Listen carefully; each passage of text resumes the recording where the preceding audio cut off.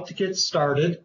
And one of the first things that we will do is for those numbers that we don't have the names on the screen, we'll call off the last four digits so that we can meet the requirements of making sure that we have everyone logged in for the public record. So I'm going to start with 9997. It's Amy Bodette from OneCare. Welcome, Amy. 6881. Rebecca Hines from Blue Cross. Welcome, Rebecca. 4191. Devin Green from Buzz. Hi, Devin. 9686. Sarah Teach Out from Blue Cross. Welcome, Sarah. 6376. Mort Wasserman. Welcome, Mort. 9069. Vicki Lohner. Hi, Vicki. 0283. Jonathan Kingston. Okay, 7438.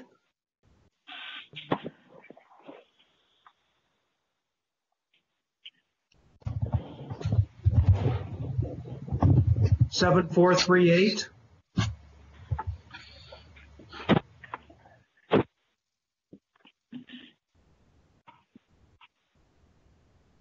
Zero, 538. Ginger Irish at OneCare. Welcome. Thank you. 0043. Becky Mondassi with DRM. Welcome, Becky. 5835. That's Abigail. Thanks, Abigail. 4485. Hey, this is Nolan from JSO. Welcome, Nolan. 1970. It's Janine here at the office. Thanks. 3000.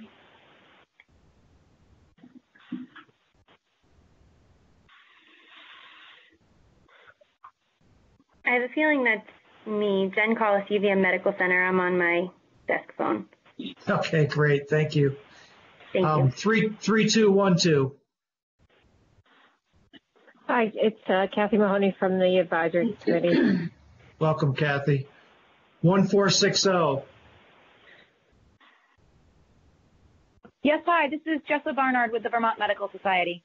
Welcome, Jessa. 5817. This is Jill Sothoff-Garin with the Vermont Medical Society. Hi, Kevin. Hey, Jill. 5572.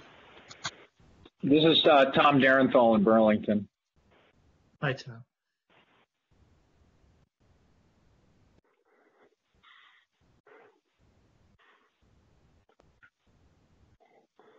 Zero 0686. This is Roger Arnold in Norwich, Vermont. Okay, I believe that everyone else I have a name popping up for. Is there any numbers that I have missed, Abigail, that you do not have a name on? No, but I think asking if we missed anyone, they could speak up just because I see people were added as we went along. I haven't gone on yet. This is Maggie Lenz from Leonine Public Affairs. Thank you, Maggie. Anyone else? And Walter's here too. Okay. How's that? Welcome. Katie Jickling, BT Digger. Hi, Katie. Anybody else? If not, the first Kylie Kuiper. Go ahead. Sorry, Kylie Kuiper, Office of the Healthcare Advocate. Hey, Kylie. Hello. Okay, with that, we'll go to the Executive Director's report. Thank you, Mr. Chair. Welcome, everybody, to our board meeting today. I have a scheduling update for next week. We have added a couple of meetings, actually one extra meeting to the schedule for April. We're going to be meeting on April 29th, next Wednesday, starting at 10 a.m. We'll have a board meeting to discuss the Northwestern Medical Center 2020 budget amendment request, and that's a potential vote. And then we'll be coming back virtually to meet at 1 p.m. next Wednesday, and we're going to hear from our health insurers in the state on their COVID-19 response. I have heard and confirmed with Blue Cross Blue Shield as well as MVP. We're still waiting on confirmation from Cigna. And I've also heard from Commissioner Pichek that he will be presenting to us on their response and some of the updated rules that they've been working really hard on. So it should be a very good meeting.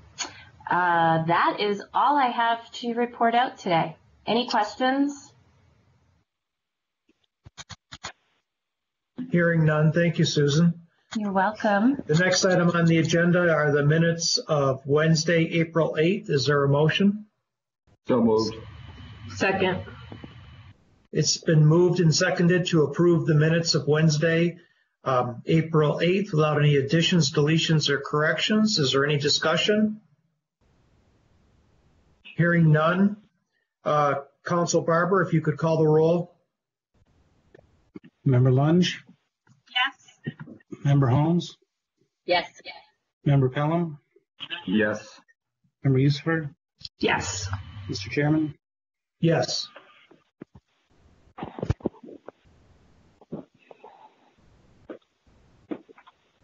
So with that, we're going to go to the One Care Vermont 2020 update.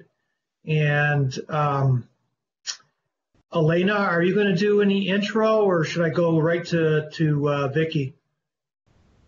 I hadn't planned on it, but I think we could just, tee it up with this is in response to, board concerns around hospital solvency, as well as the request for operational release from OneCare. And I think this is a check-in to understand the work that's been done at OneCare and to understand their role in the response to COVID. So I'll leave it at that. And Vicki, thank you for joining us.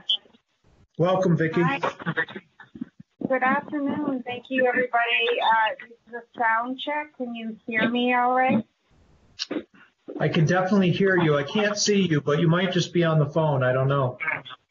No, I'm actually on as a guest. What I'm going to do is try to present my screen so that you can see the PowerPoint. So let me know if I am successful in those endeavors.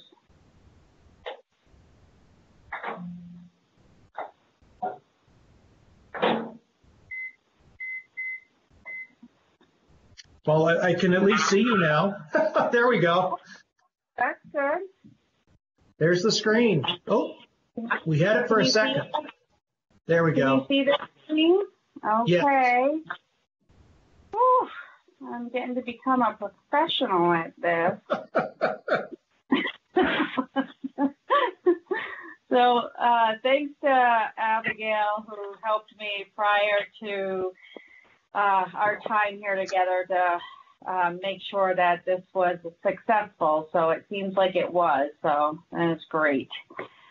For those who are following on the phone, I want to say that I'm starting on slide 2 of the presentation labeled OneCare's response to the COVID pandemic, and hopefully those members of the board can still see everything all right. We can. Great. I would say that overall, we have a tiered approach to being able to support the delivery system and Vermonters during the pandemic. And the way that I look at it is, of course, our greatest impacts come where we are partnering with either the federal, state, or payers, or the providers who are delivering some of the frontline care for Vermonters.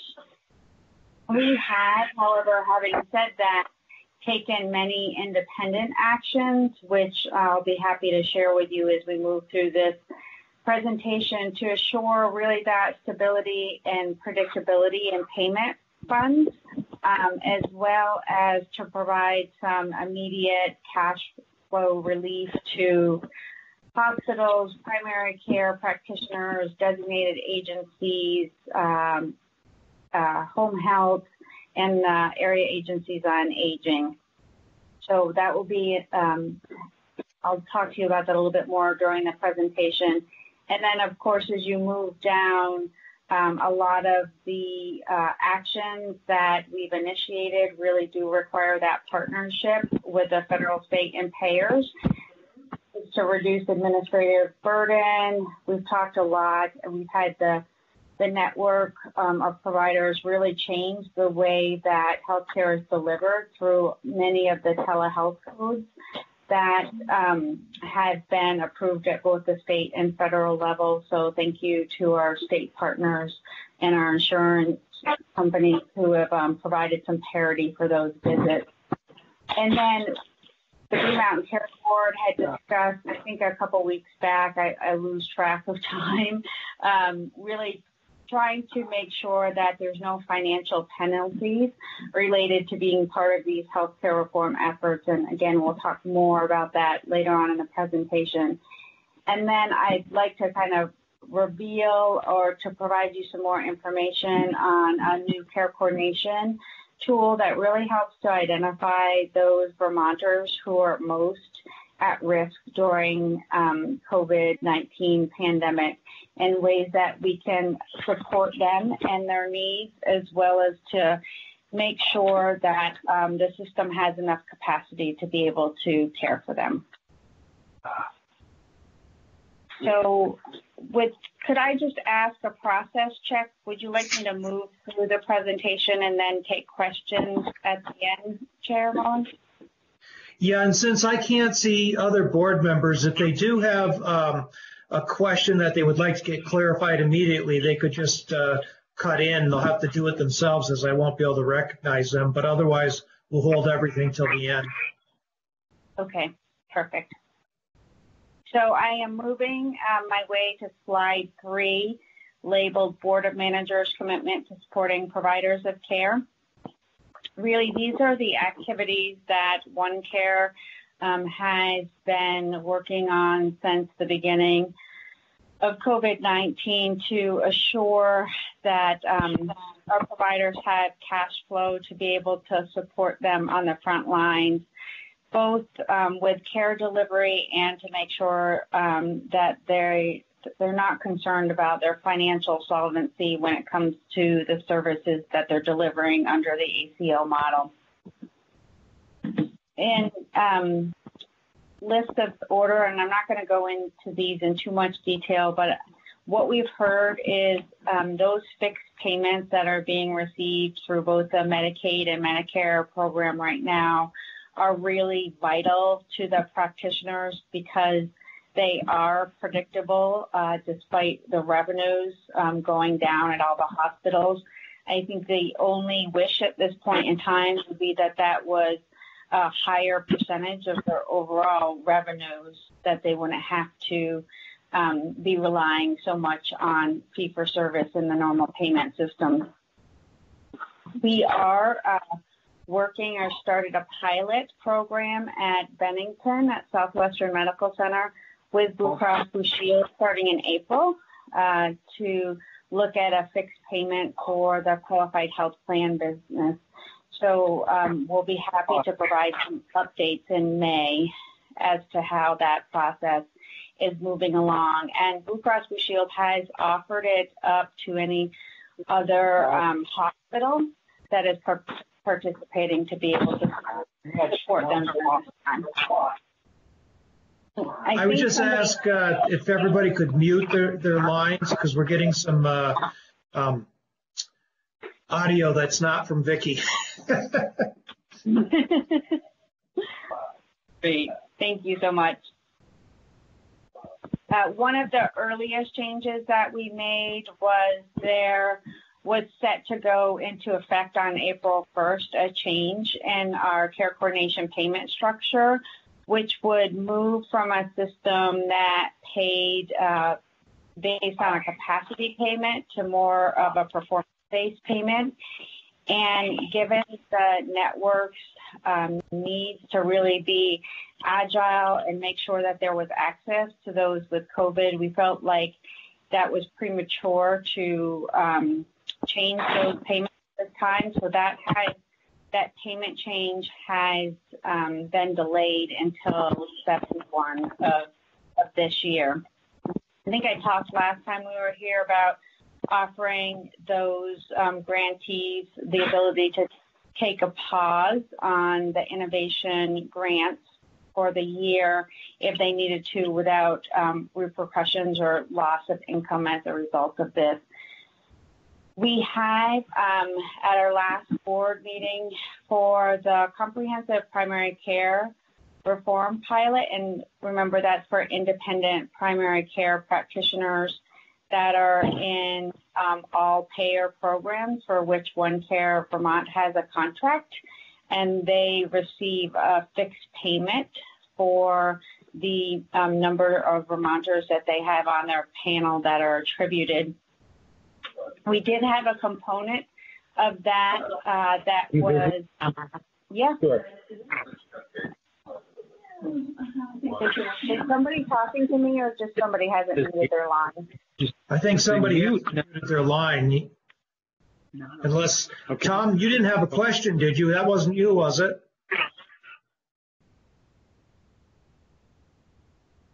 I think it was just someone that hadn't muted their line, Vicki. Okay, great, thank you. So we had 2 quality measures that providers in the program could receive additional incentive or a reduction in their overall payment based on their performance in these particular measures. We do not believe that this is a time to penalize providers who are working so hard on the front line, and so we took away any sort of financial penalties as a result of those measures. We are still asking providers to report how they're doing in those measures and still working on process improvement flows.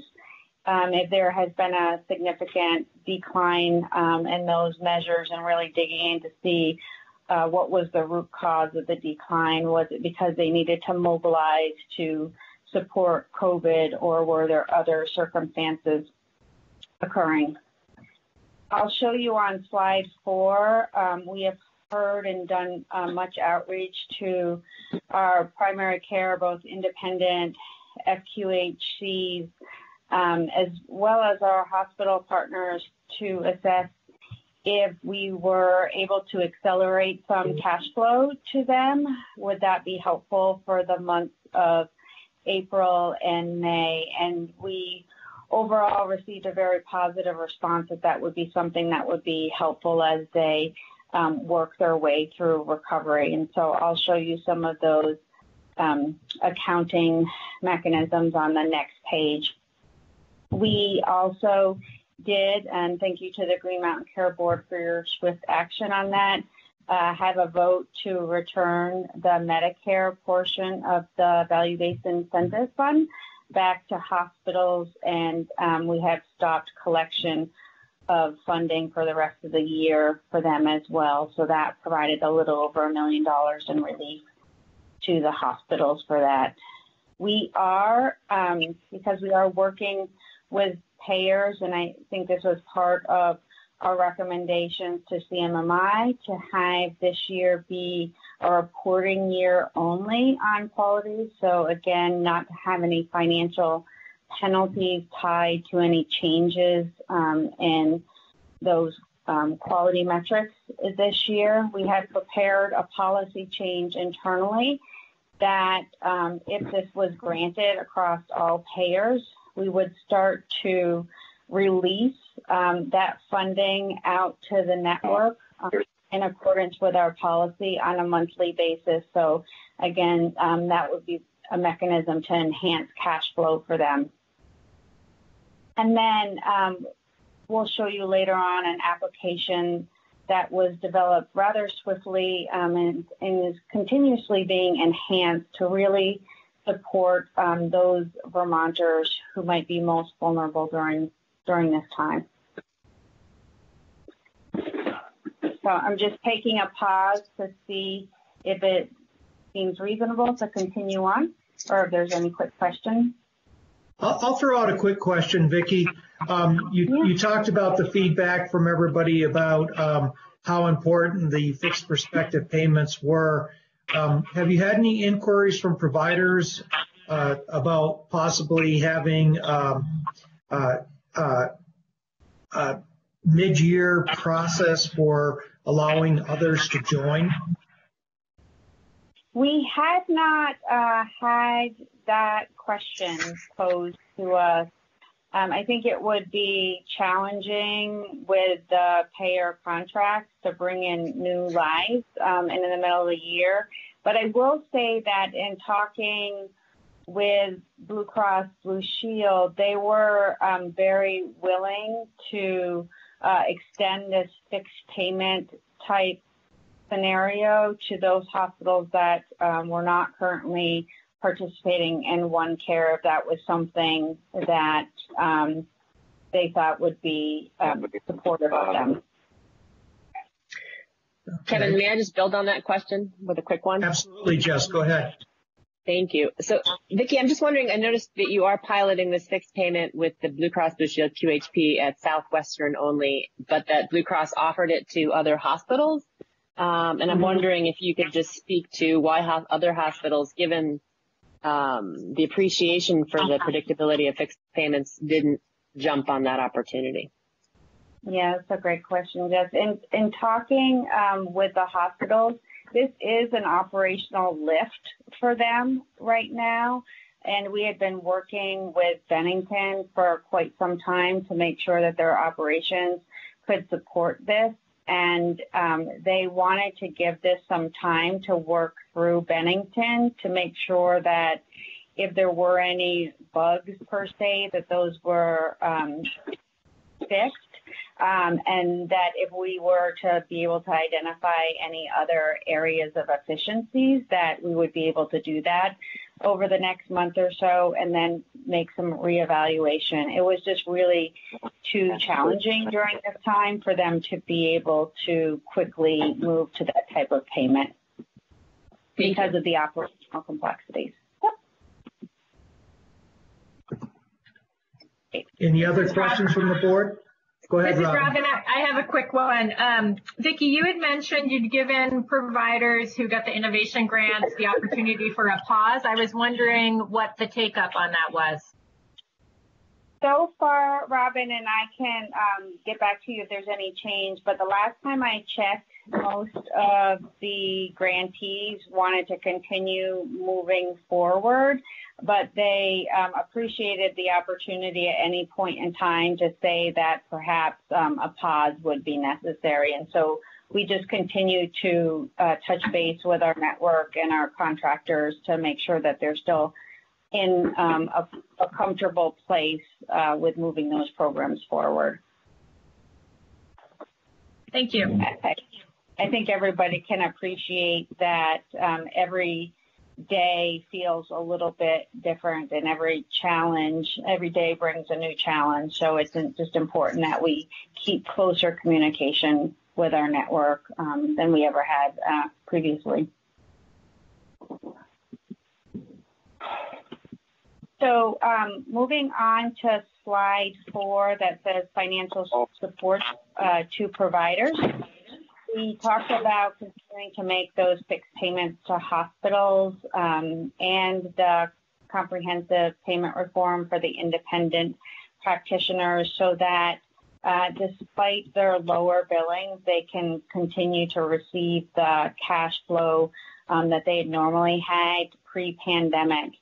And I believe that this Greenmount Care Board and the signers understand that it's really important that we continue to advocate for the Medicare payment, at least, for this to be unreconciled at the end of the year so that it be a true fixed payment as it is with the Medicaid program, because that will really provide an additional level of support for providers post-pandemic and to make sure that they can indeed make a successful recovery. We talked about the $1.1 million, and indeed that is being returned to the network providers. We are preparing to make an advance of our May and June population health payments, and that is the $325 that we pay to primary care and the care coordination payments that are the recipients of that are primary care designated agencies, home health, and area agencies on aging. The preliminary estimates of that advance is roughly $2.4 million. That is an advance, and we will be working with the providers throughout the year as things start to stabilize to reconcile those payments. So just to be clear of the intent of that, but in talking with providers, the preponderance felt like the needed cash infusion right now was something that would help them as they prepare.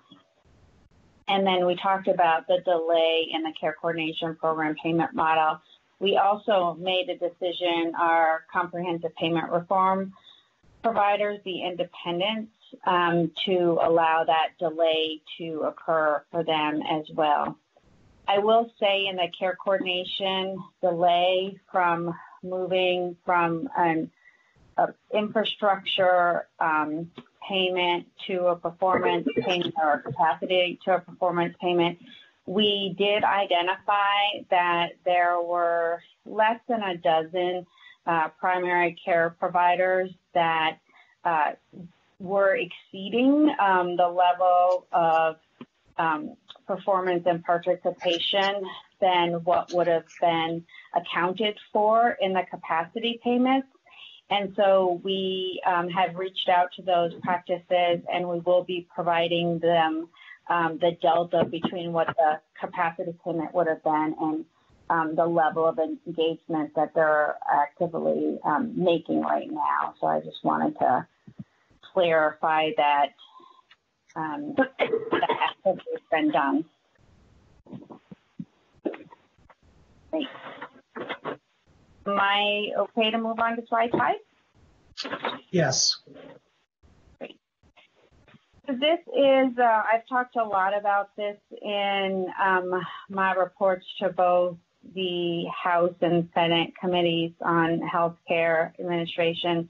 This falls into those tiers of activities that really do require a partnership between OneCare and our federal, state, and the signers of the all-payer model, and have the ability for the greatest impact both this year and as we move through next year and to the completion of the all-payer model agreement, perhaps in 2022, depending on how activities flow. We've been very active at the national level, partnering with the national accountable care organizations to make sure that those providers who have been leaders in healthcare reform efforts at the federal level, because that is the way that the federal government is moving, are not penalized in any way for their activity. And we are seeing some movement in that direction, but nothing has been affirmative in terms of how they'll be looking at shared savings or quality measures for this year or next year. So we're still waiting on those type of activities. We have also been working rather tightly with the state administration officials. As this committee knows, there were some crucial omissions in the stimulus payment calculations, in that the all-inclusive population-based payment, i.e. shadow claims, were not included in the calculations. to determine what the hospitals and independent practices would receive who were under that type of arrangement. And so we do know that a letter was sent by the administration and by a few members of our delegation to HHS, who is administering the stimulus program, and that they have reached out to CMMI to validate our findings. And we, as a couple hours ago, we're still waiting to see what the timeline is for making sure that that data is included and recalculated, and if that is indeed their intention. And then locally, we have been working very closely with you and the other signers to make sure that for the Medicaid or Medicare all-payer model agreement, that we're looking at those all-inclusive population-based payments. We would like them to be truly fixed so that the hospitals and independent primary practitioners who are receiving those payments can rely on them throughout the year. Making sure that clinicians are held harmless from any financial penalties. So again, we're not stopping quality-related activities.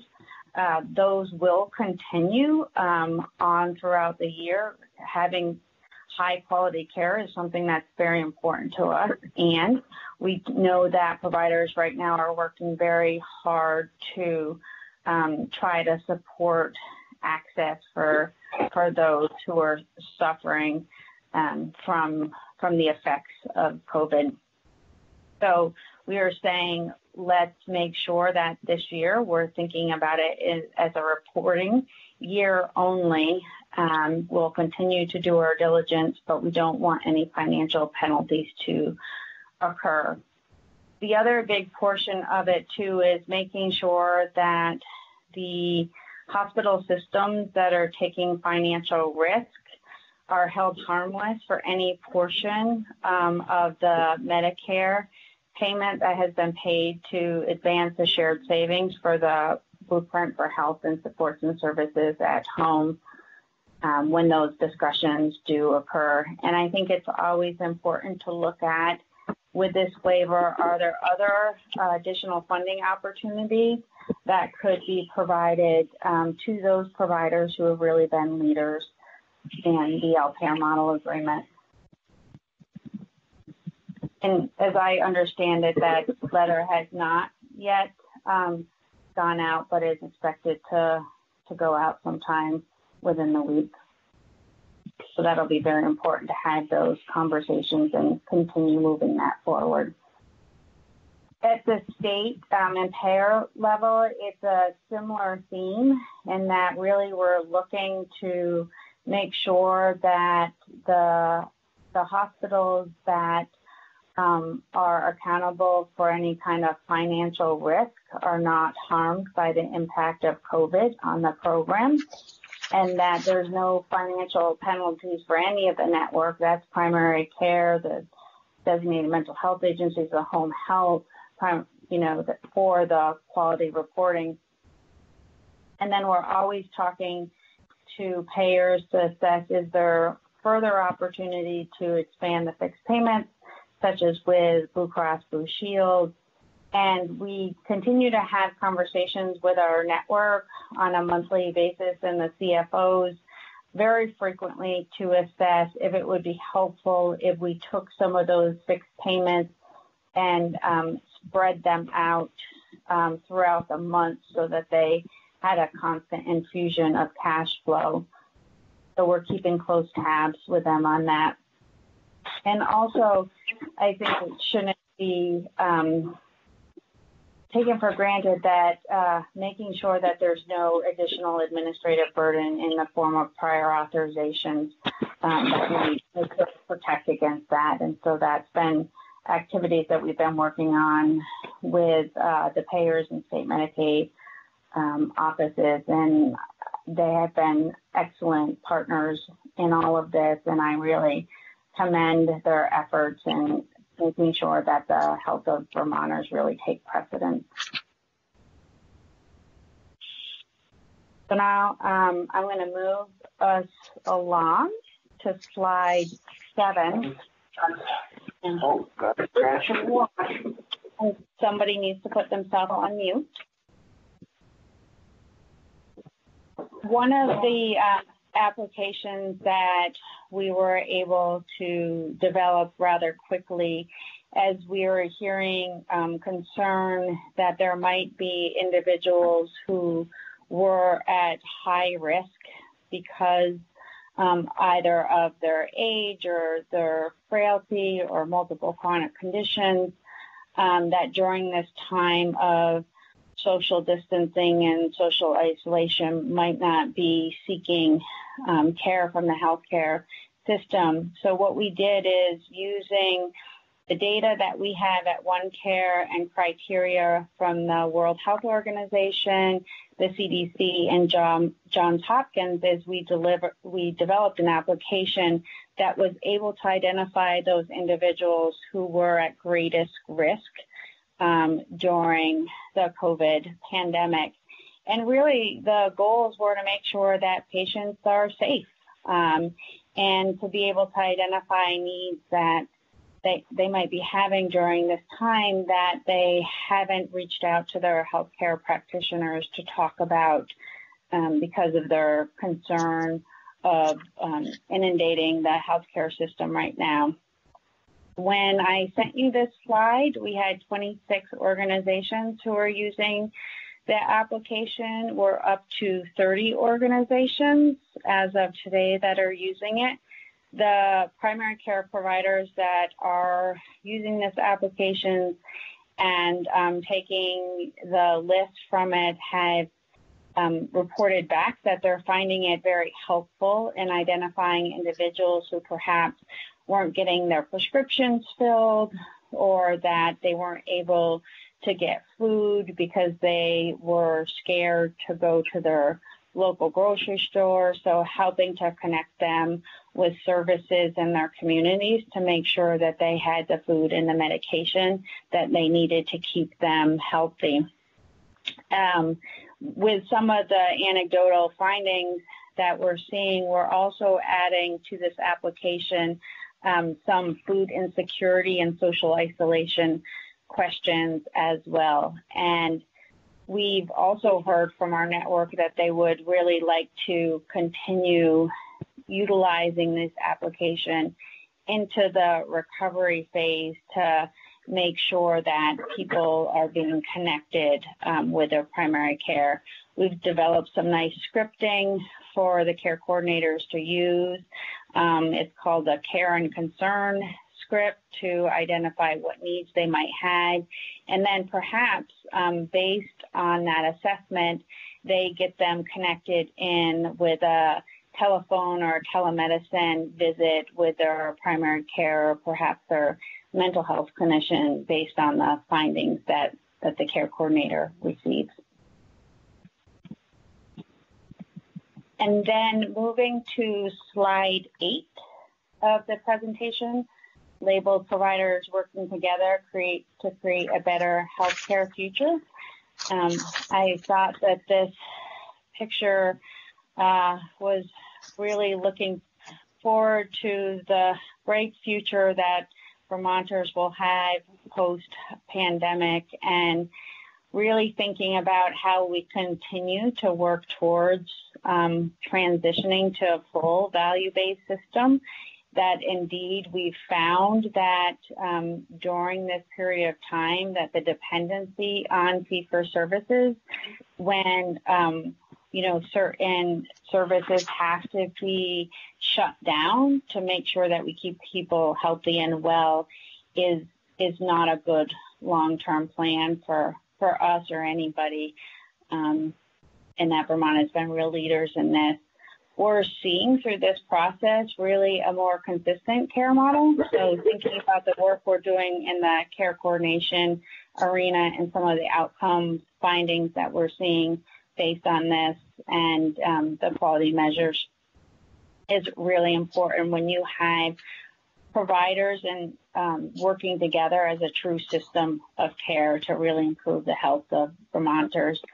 And we talked about those fixed payments really being vital to the point in time when the care delivery really needs to shift the way that it's delivering care. If you even think about something as, I guess I'll call it simple, but I know it wasn't simple. We've worked really hard with the association leaders to make sure that providers were able to make those telephone consultations and receive reimbursement for those consultations in order to make sure their financial solvency was viable moving forward. And if we were truly under a fixed payment system for hospitals and primary care, those providers would have been able to be more agile and fluid because they would have been receiving those fixed payments. So regardless of whether or not a code was in place for those services, they would be able to move quickly to provide those services to members without having to take that extra step of making sure that there were dollars and codes assigned to those particular services. So that concludes my presentation, and I will keep it up in case there's questions and I need to go back to certain slides.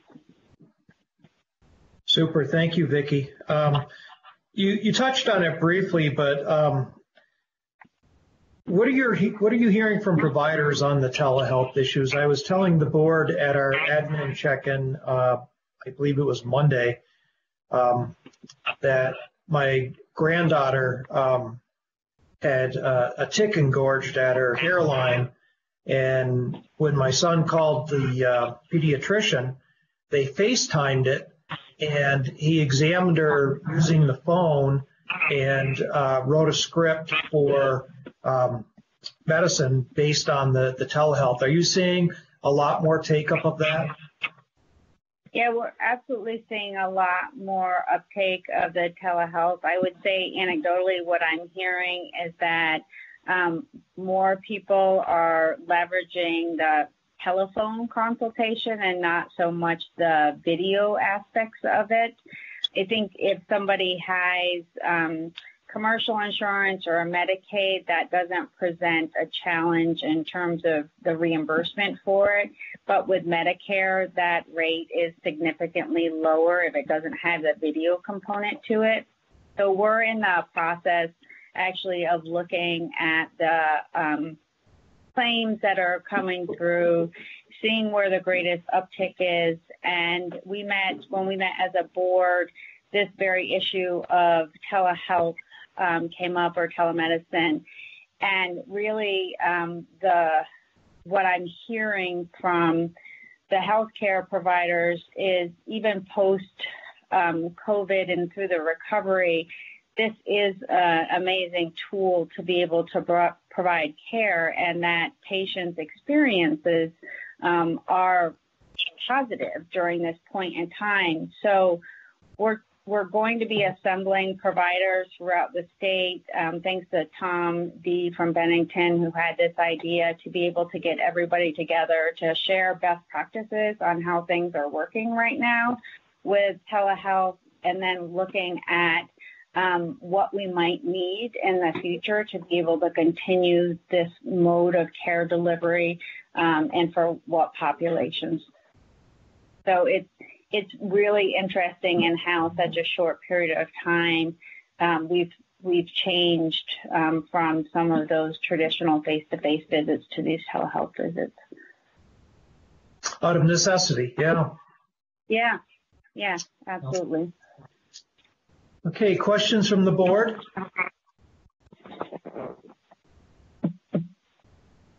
Hi, Kevin, it's Tom. I have a couple. Go ahead, Tom. Just wondering, in terms of your care coordination new app, you said that there were 30 organizations that seem to be active on it. I'm just wondering if you have any sense of how many people are being served by it. So we don't have those counts yet. So recall that people who are using this application, may or may not be using Care Navigator, and that is the place where we'd be able to really provide the means of account. Also, if they're not doing a billable code as a result of this, we won't be able to see if, you know, a service has been associated with it from a clinician. So we won't have absolute counts, but we certainly do have the ability through Care Navigator to be able to assess how many people are engaging in some care coordination activities as long as they're using the app. Good, thank you. I mean, this could be that I've misunderstood what I've heard, but, you know, in terms of the provider payment system, funds from the federal government, you know, those, as I understand it, are based on a Medicare distribution of the provider over the entire national distribution of Medicare funds. And I've heard some say that pediatricians, because they don't do a lot of Medicare business, are kind of like left outside the loop for those provider payment distributions. Does that ring any bells for you?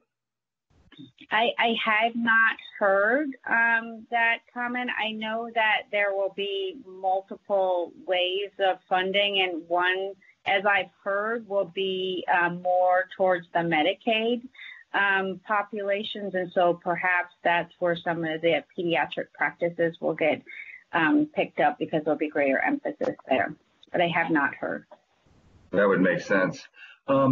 So, and then just in terms of your view of your own organization, we spent, and thank you for that, a lot of time kind of looking, you know, over the fence at your provider network and payer network. But I guess I would like to ask, what is you know, we have risk corridors for hospitals. What are the risks before the ACO for your organization that you worry about the most? I think the risks for the ACO in general are that providers won't be able to continue their participation in these healthcare reform efforts because of perhaps some of the penalties that might apply, perhaps because of the pressures they have on them financially. That, if you recall, the hospitals are a big contributor to the population-based payments that go out to all the other healthcare providers, and if they don't have, you know, a healthy income coming in, they won't be able to participate in some of those programs moving forward or pay for some of those programs. And we had some delivery system reform payments coming in, but certainly not to the degree in which the hospitals have participated in those funding programs. And just one more. So do you see any window of opportunity to, I mean, that's a risk that you've just defined. Do you see any windows of opportunity in terms of federal funds, this array of federal funds that are at play? I noticed, for example, that the small state minimum, Vermont's going to get $1.25 billion, which is a lot of money. It's about 78% of our general fund spending. And my understanding is in the bill that's before the House today, they are expanding the ability of states to use that money, giving states more discretion. And before it was just limited to reimburse COVID expenses.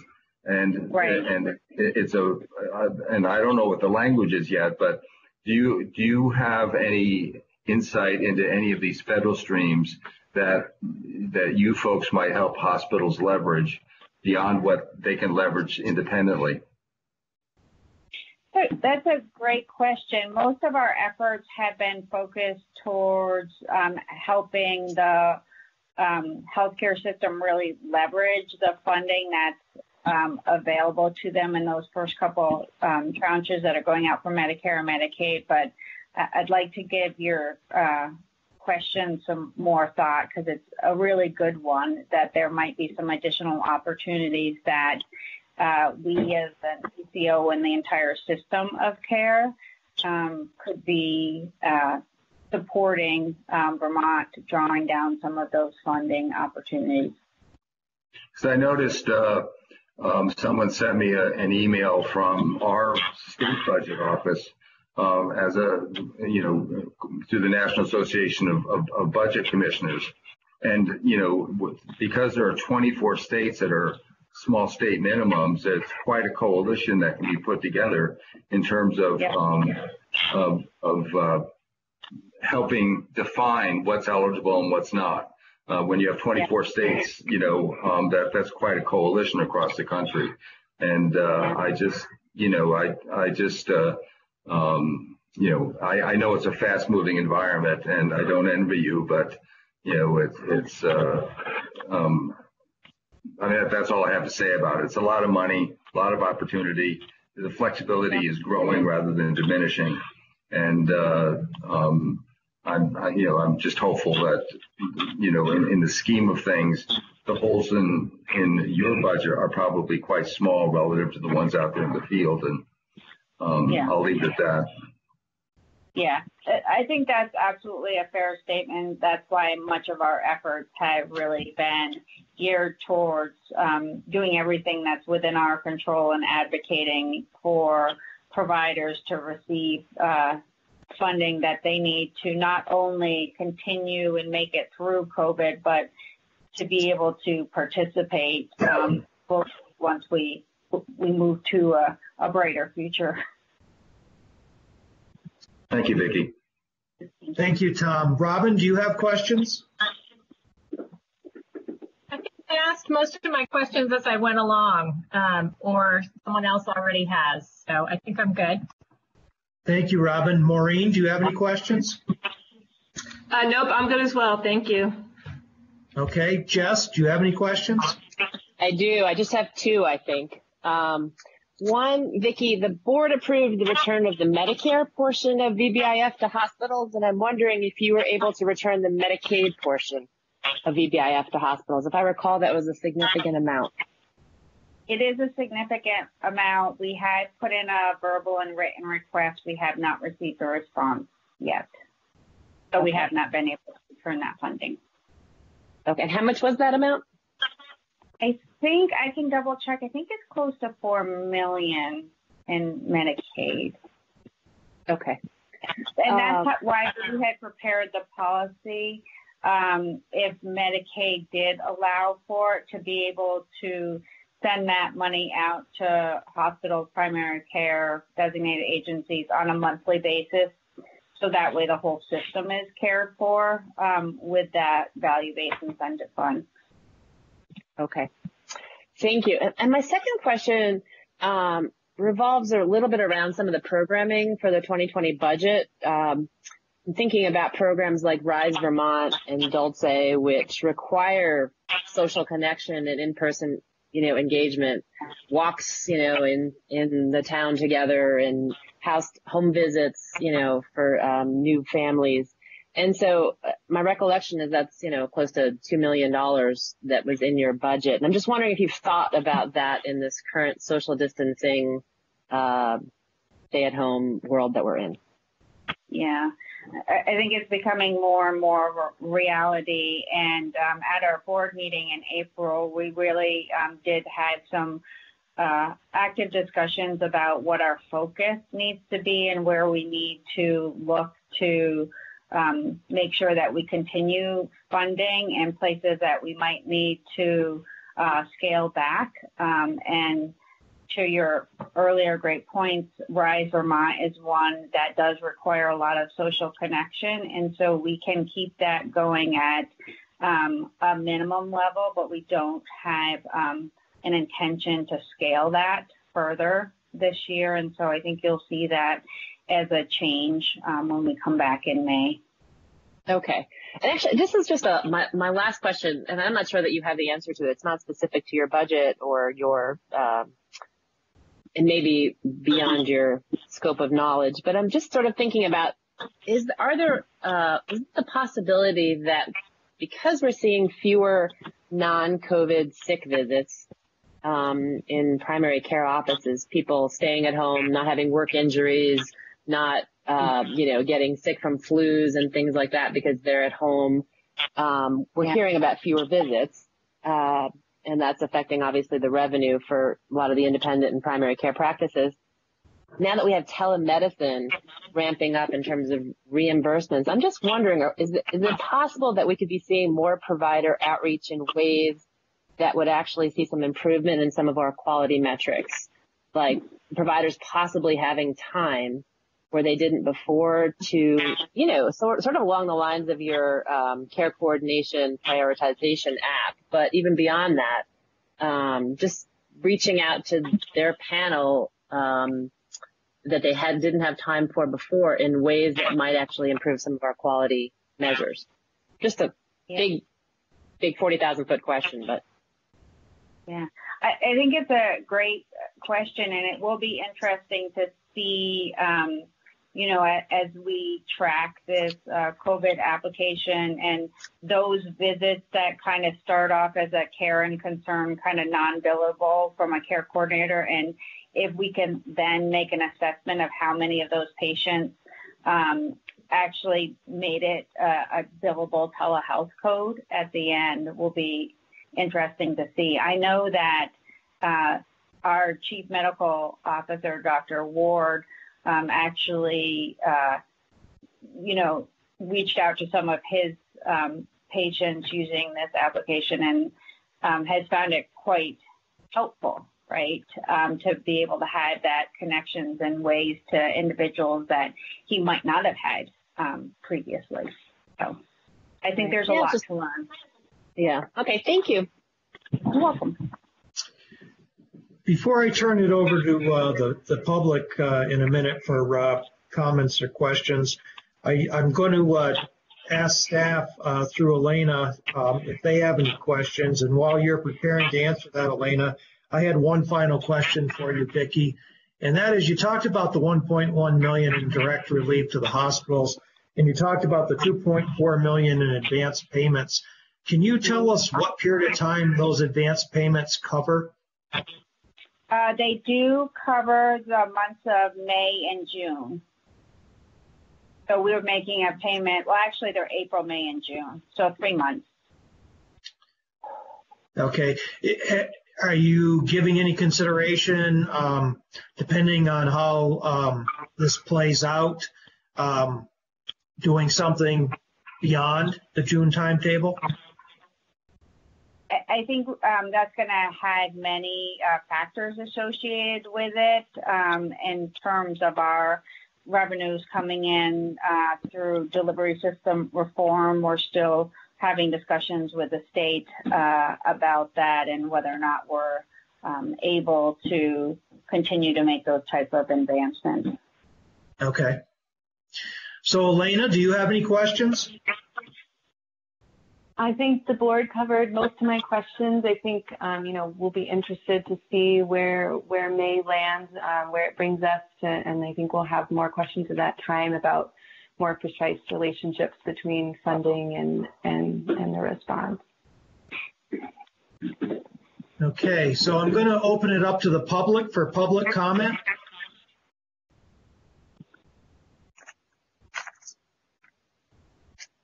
Would anyone from the public wish to make a comment? Go ahead, Mark. This is all anecdotal, but I've been speaking to lots of physicians and some patients as well about this telehealth experience, and I think we can anticipate that healthcare will never be the same when this all settles down, because there is incredible advantage to not having to go to a physician's office. We forget that in the early 20th century, and right until the last half of it anyway, physicians and nurses visited families' homes.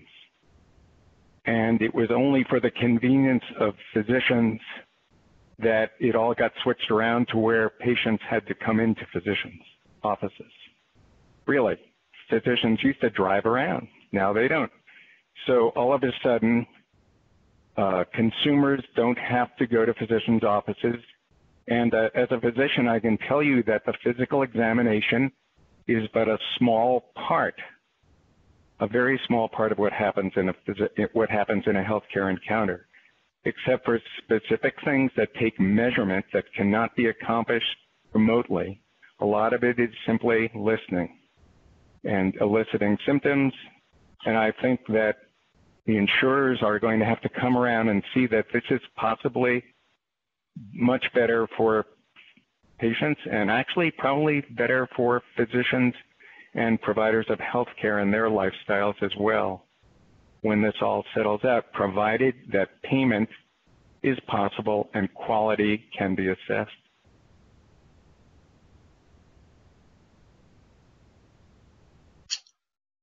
Thank you, Mort. I think that is something we're hearing from everyone. I don't think necessarily, are you expecting a comment back from Vicki or?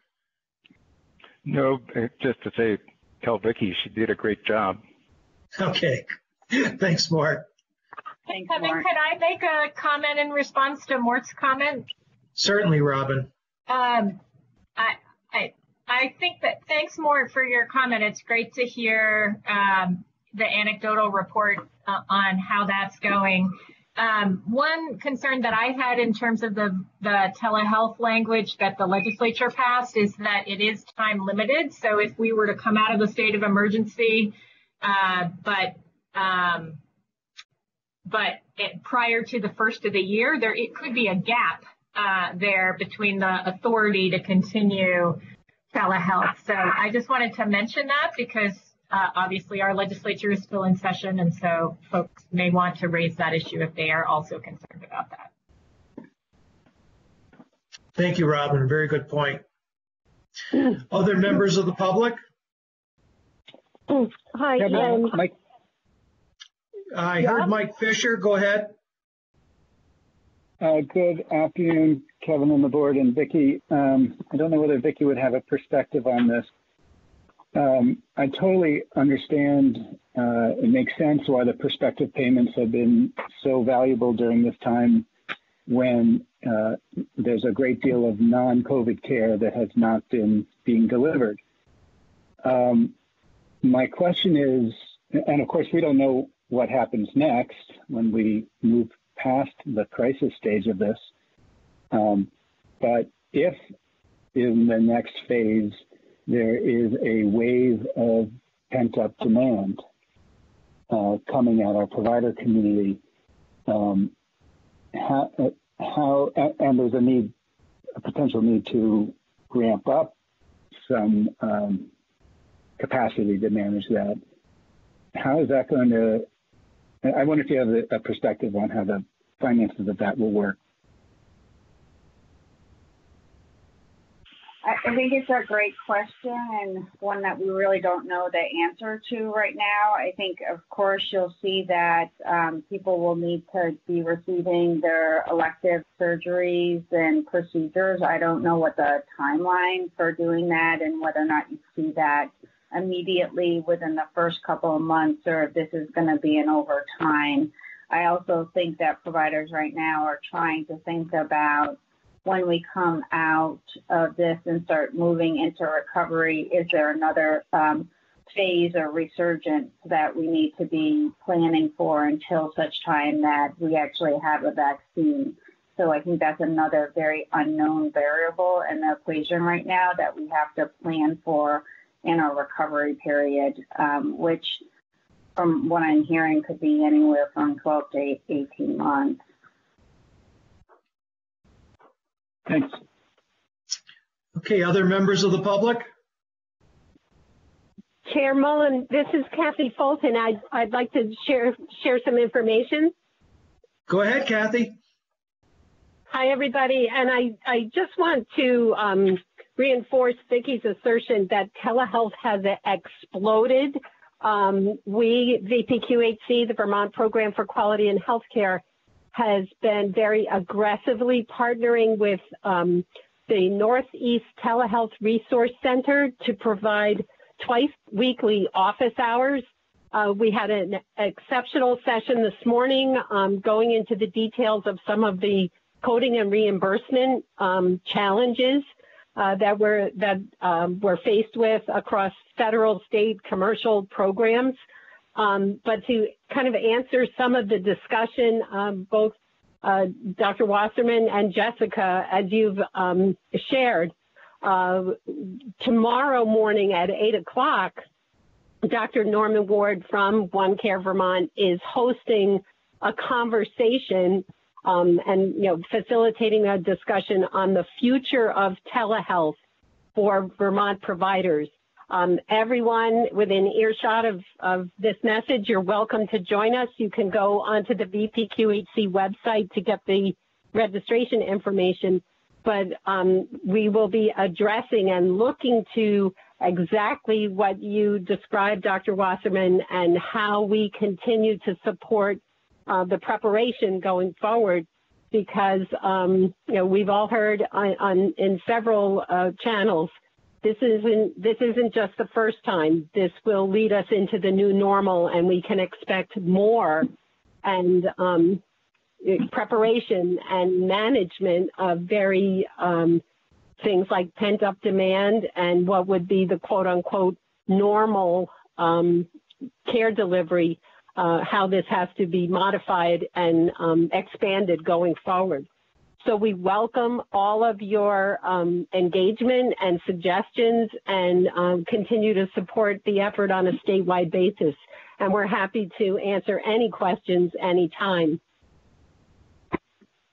Thank you, Kathy. Other members of the public? Hi, this is Jeff. Hi. Go ahead. Hello.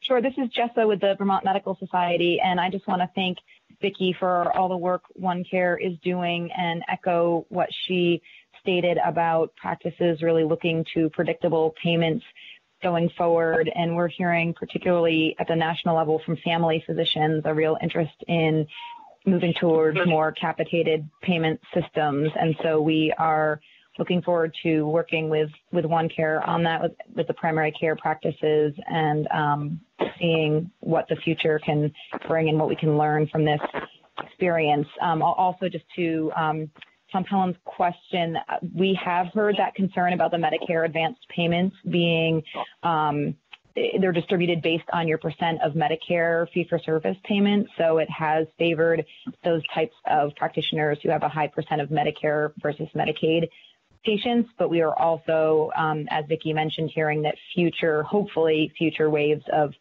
funding will address that and go to pediatricians and others that have a lower Medicare number. Thank you, Jessa. Thank you. And I heard someone else trying to get in. Go ahead. This is Anne Marie Christensen, representative on the Health Care Committee. I took note of the telehealth expiring, January 1st, and knowing the legislature, we're just going to take bills up that are important and COVID related, but somehow or other, you should probably, hop onto that. Whoever's in charge gets some information to the both Healthcare Senate and House. The other part is, I personally had a great experience with telehealth. It's just like mind changing, with talking to the doctor on the phone. But also I don't think when you're emailing your doctor through your electronic medical record, I don't know if that is covered. It may be in the bill that we passed, but I'm not quite sure. But that's also been very helpful. So anyway, these are things to think about of getting some proposal ready that could go in on a short time frame while we are in there voting electronically. Would you like us to send something to you or to Jen Carby, or how would you like that done, Representative Christensen? I would think I would send it to the chairs of both committees, Okay. The Senate and the House, Bill and Ginny Lyons. So, Robin, can you volunteer to take on that task? Sure. Okay, thank you. I think back and I remember being a sponsor when I was in the legislature on one of the first, what we were calling telemedicine at the time. And people thought that it would never go anywhere. And now you look at how it's expanding so rapidly in this unprecedented time. And, telehealth has some great use as we try to face workforce shortages, especially in rural areas in the United States. So I'm glad that so far things seem to be working very well. Other members of the public? Yeah, hi. This is Aronoff from the Development Go ahead, Susan. Council. Hi. So I don't know, Mr. Chair, if this is a question for the board staff or for Vicki Lohner, but I'm just trying to get a handle on what percent of OneCare's fixed payments, what that represents in terms of like overall healthcare costs, either of OneCare's or in the state, but specifically OneCare's costs. So like we keep hearing about, the benefit it is that for this money to be going out ahead of time, and we don't know yet how we're going to true up the system for the services that are being provided. But anyway, I'm just trying to get a sense of what percent of money is now moving in these prospective payments. Thank you. This is Elena. I'm happy to try to take this question. That is a very tricky number to come up with to find the appropriate denominator of what could be a fixed payment. So I don't have a great statistic, but what we do know is that of all the healthcare expenditures, and some of those could never be a fixed payment, these OneCare's fixed payments amount to only 7%, and that includes Medicare, which is not a true capitated payment. So there's a lot of room to go here. And I don't think it's the right denominator because it's over all of the healthcare expenditures. But that is the back of the envelope estimate for 2020. It's a very low number, and if it was only more scale at this particular point in time, we would be so much better off. Yeah, I think that's what we're hearing from our network is that if more of their payments or revenue were actually fixed, they would be able to be way more agile right now and wouldn't be facing some of the financial concerns that they currently had when they're operating under a fee-for-service model. So I would agree. We need to go farther, and I think this is just further proof that our current system that we've spent years and decades doesn't support us during these type of crises. And then can I just ask a follow-up? So, because I still don't really have a sense of how much of OneCare's money is going out in those payments, but maybe another question is, how many other providers other than hospitals are receiving prospective payments at this point? I know there had been 6 primary care practices, but are there more than that? Yeah. Vicki, you can probably comment on the more recent numbers, but per your submission, I think you're estimating 35% of all of the payments of OneCare's payments are fixed, and then we have certainly the breakout in the budget details that were submitted this fall of which providers are participating or not. So Sue, I'm happy to point you to those resources online if that's easier. Yeah, that would be excellent. But are there more than 6? I know that the hospitals are receiving prospective payments, and my recollection was that there were 6 independent primary care practices receiving fixed payments for 2020, and that was from the budget submission. But I just didn't know, everything has changed so much, so I didn't know if there were additional ones. If you know that now, great. If you want to follow up offline, that's great too. Thanks. Yeah, I think probably just, I don't have the exact numbers, Susan, but there are independent primary care practitioners that do receive the fixed payment, and they're actually part of some of the stimulus recoupment we're trying to make because they were under that fixed payment as well. Yeah, I think 7 of the 35 independent practices are taking fixed payments. And that's practices, not physicians. Yes. All right. Thank you. Okay, are there other members of the public?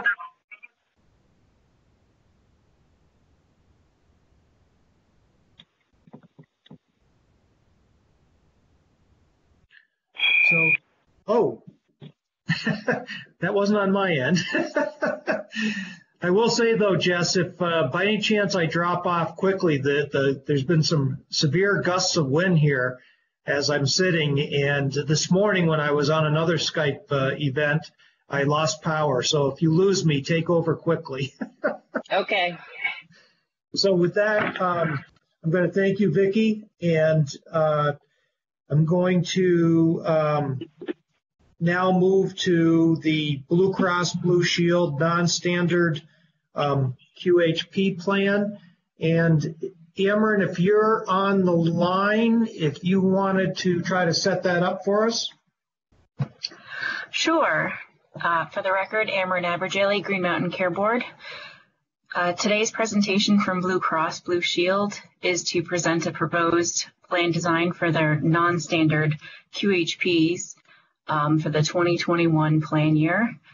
Earlier this year, the board adopted a process and criteria to review non-standard plan designs from carriers. Blue Cross's proposed plan design for the 2021 year was discussed with DFR and DVA, and DFR made the determination that the proposed changes were sufficient to trigger board review. And so today will be a presentation from Blue Cross, and they will be requesting the board review the proposed plan and approve, I'm assuming, requesting that the board approve those changes for their 2021 non-standard plan design. And Ameren, would that vote be today? It is scheduled for a potential vote today if the board is comfortable doing so. Great, thank you. So with that, I'm going to turn it over to Rebecca Hines. And Rebecca, if you could introduce your colleagues and proceed with the presentation. Welcome. Hi, thank you. Can you hear me okay? We can. Okay, so I'm going to have Martine, who is also with me, along with Kathleen Clark from Blue Cross. Martine's going to actually present. So I'm not sure if someone has to give her the right to put the slides up or how that works. I already did. You all have the permission. Okay, great. So those are up. Martine, you want to put the slides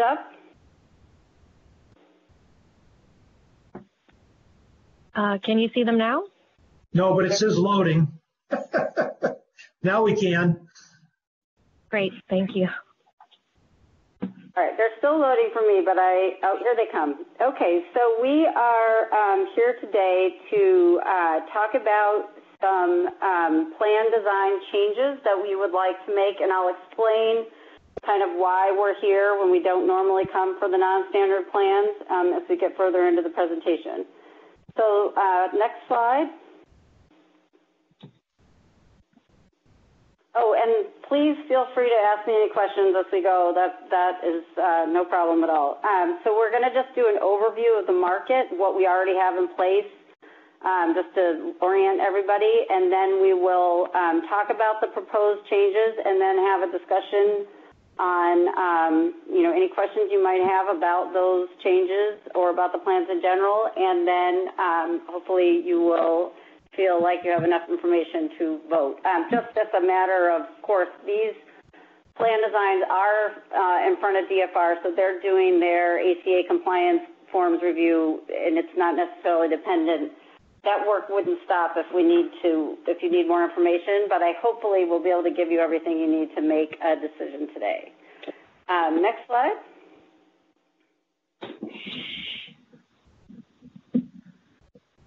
So this is just an overview of our products.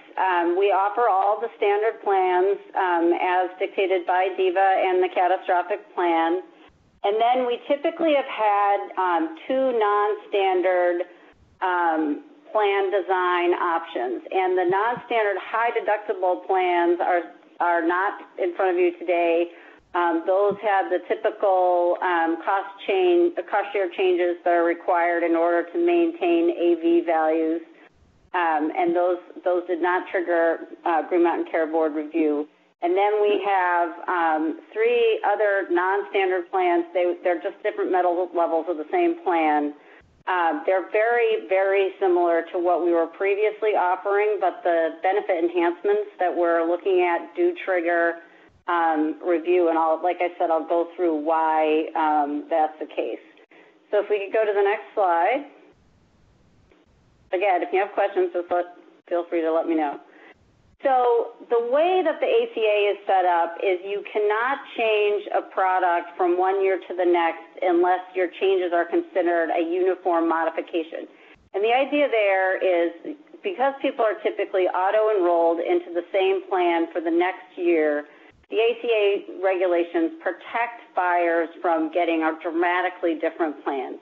So there's the criteria in the second bullet are what will trigger, what allows you to consider something a uniform modification, meaning we're going to treat it as the same product even though it's not exactly the same. So the company remains the same, the network is the same, meaning you can't switch an EPO product to an HMO product and call it the same product. The product covers the same service area and the product has the same covered benefits. So those are all things that we've satisfied.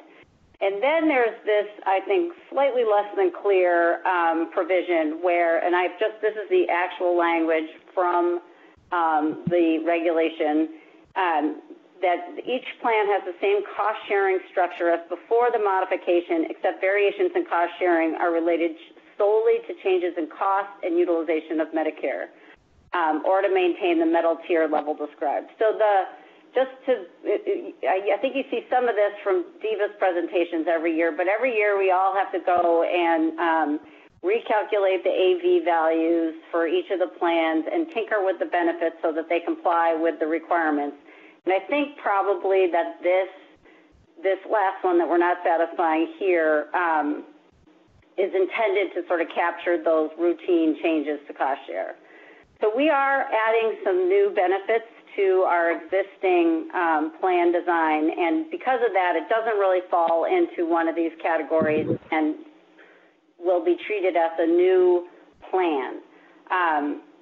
In the past, I think it was just this year that we designed a process where things that are considered new plans, meaning they're not being uniformly modified under this regulation, would go to the Green Mountain Care Board for review and approval. So that's why we're here today.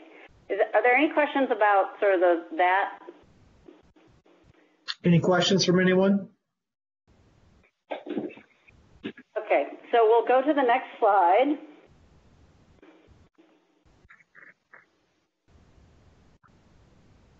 So this is the non-standard plan that we're talking about today. We used to call this the Blue Rewards Plan, and this is the name that it has this year. It's also sometimes internally called the non-standard deductible plan. The first bullet shows you our current enrollment in the different metal levels. So we have a gold, silver, and a bronze offering here, no platinum.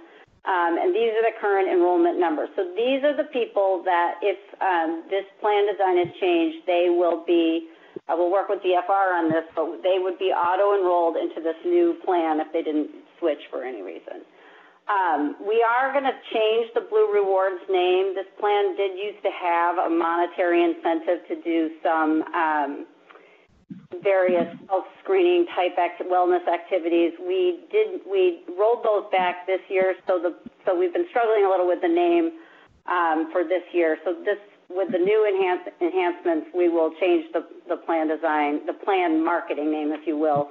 That's not ready yet, and that process is moving along. We're doing market testing, that kind of thing. So the benefits are going to be exactly the same, subject to the normal cost share changes to keep the actuarial value levels correct. But there will be new benefits for individuals who are diagnosed with diabetes and heart disease.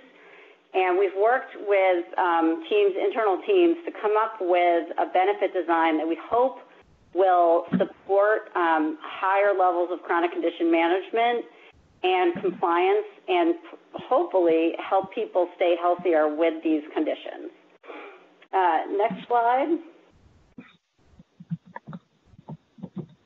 And so these were the design principles that we generally apply when we're designing product features. You know, we want there to be value to the coverage. You know, we're always struggling against the best benefits, cost the most money. So that's always sort of a balancing act. We do know that the market appreciates simplicity. Customers do not appreciate complex product designs. They call a lot when they don't understand their benefits. So we do try to keep benefit design as simple as we can. Of course, in the healthcare world, that's, you know, not always that simple. And then we want to be able to create and maintain access to no-cost or low-cost preventive care, primary and behavioral health care visits. So those are sort of the framework that we applied in this process of creating this new product design. Next slide.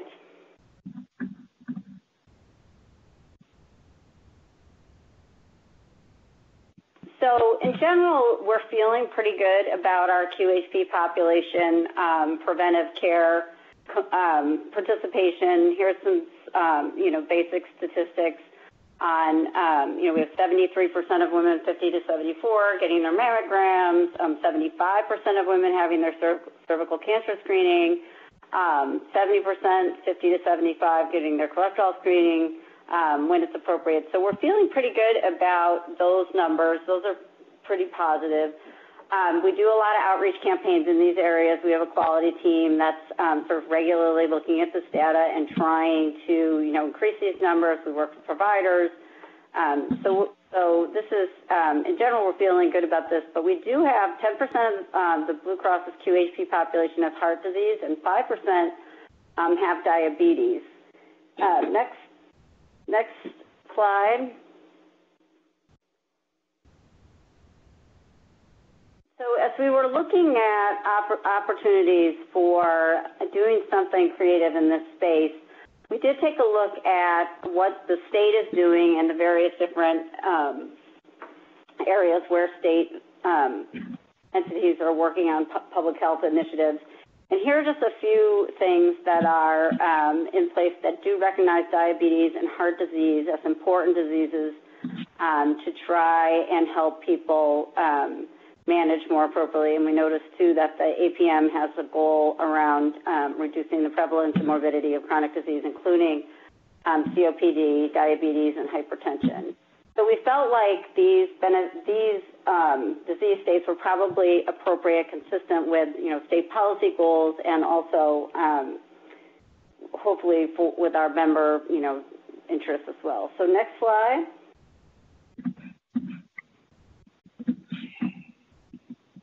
So we also have determined that our internal care management programs do pretty well with these members, that we have good solid programming in these spaces, and so that helped us sort of focus on these conditions.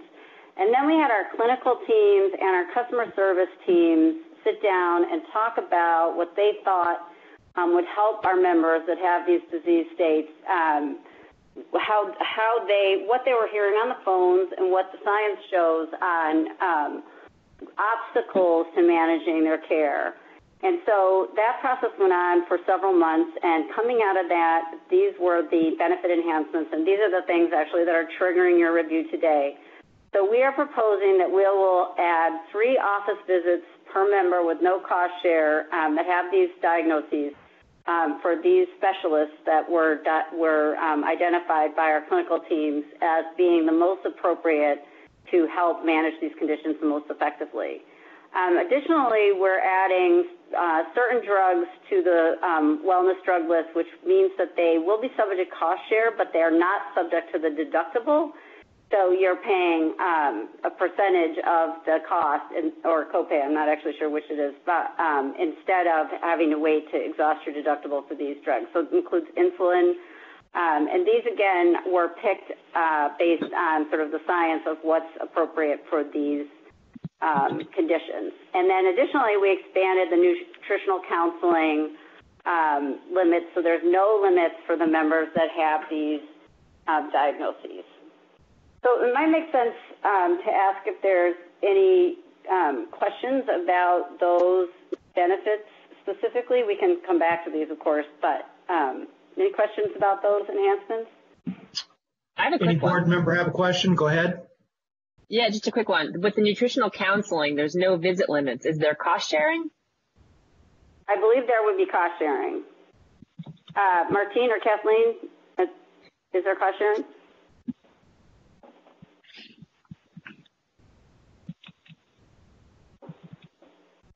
This is Martine. I believe there is cost sharing on these visits. Okay, thank you. What would be a copay for a nutritional counsel? Martine? I believe it follows all the other specialist co-payments. So we do have detailed benefits on, I think it's the next 3 slides.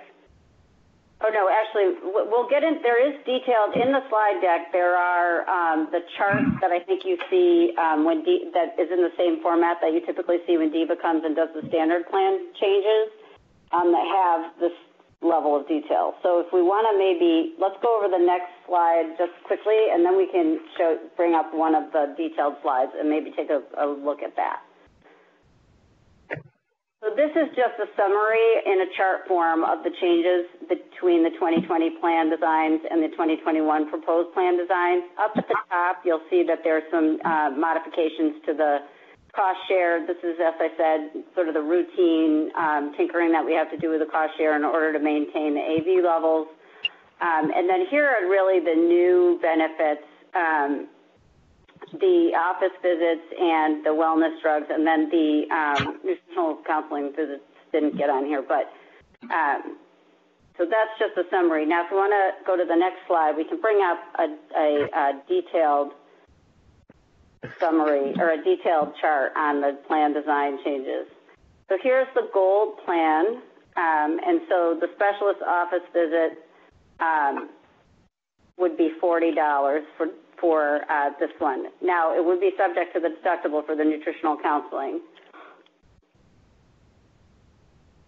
Now, in green is what is changing or being added.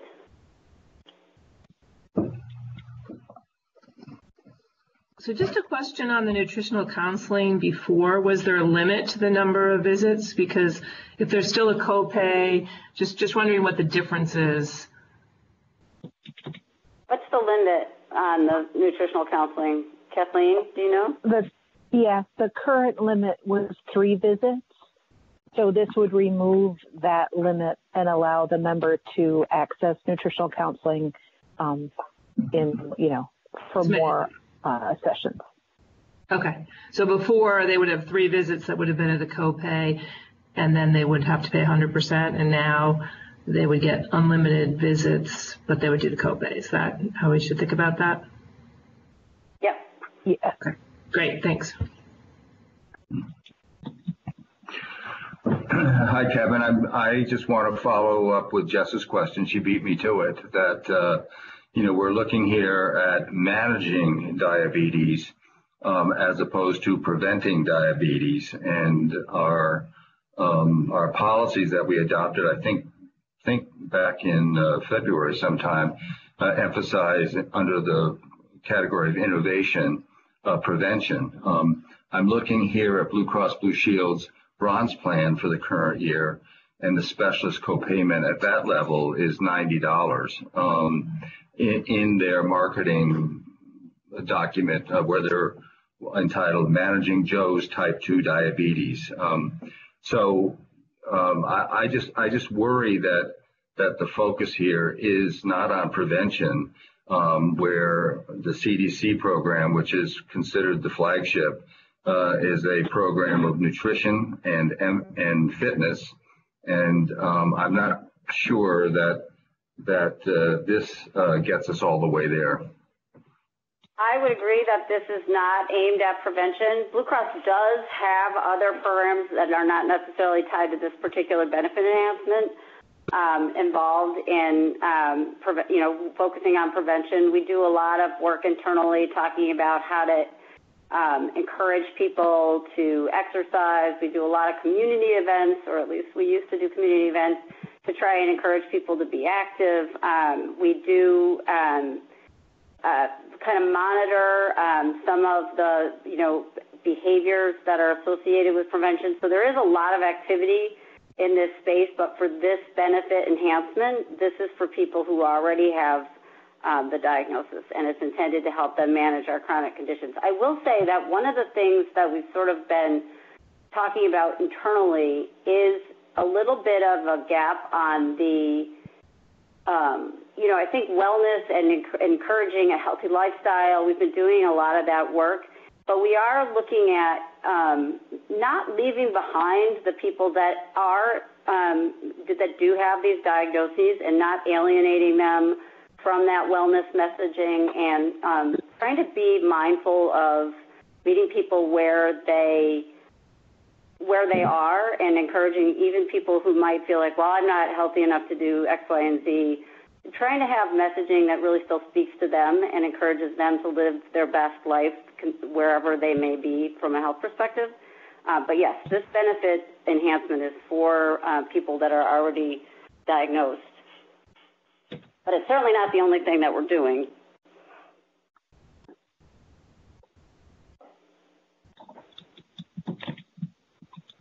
Any other questions from the board?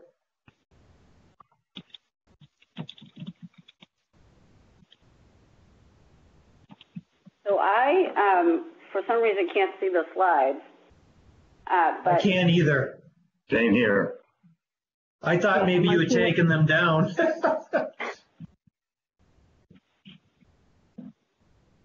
No, it's still saying I'm presenting. Who just said that?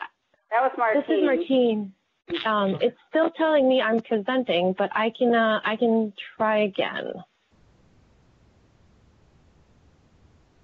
Still nothing? Nope.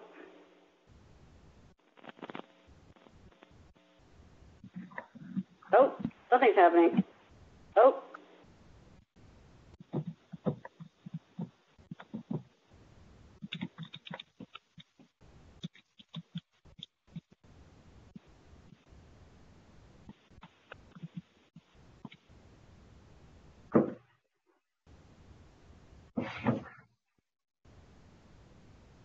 Mine says loading now. Oh, yep, me too. There we go. Ta-da. I think I might be in the same windstorm as you, Chair Mullen. So if it goes out again, let me know. So these next few slides are just the same details. So this is the gold, and then we have the silver and the bronze. And then if we want to go to slide 15, we can sort of go through the evaluation criteria. So these are the criteria. Next slide, previous slide, 14, I guess it is. These are the criteria that we have for evaluating the change. And so the substantial difference in deductible or maximum out-of-pocket compared to standard plans, this is not really being changed by this benefit enhancement, but these plans, except for the benefit enhancements, have been in place since the beginning. So it's not clear that this criteria is probably really relevant for the benefit enhancement analysis. So substantial cost share differences for one or more highly utilized services compared to standard plans. This benefit is not available in the standard plans for people with diabetes or a cardiac condition.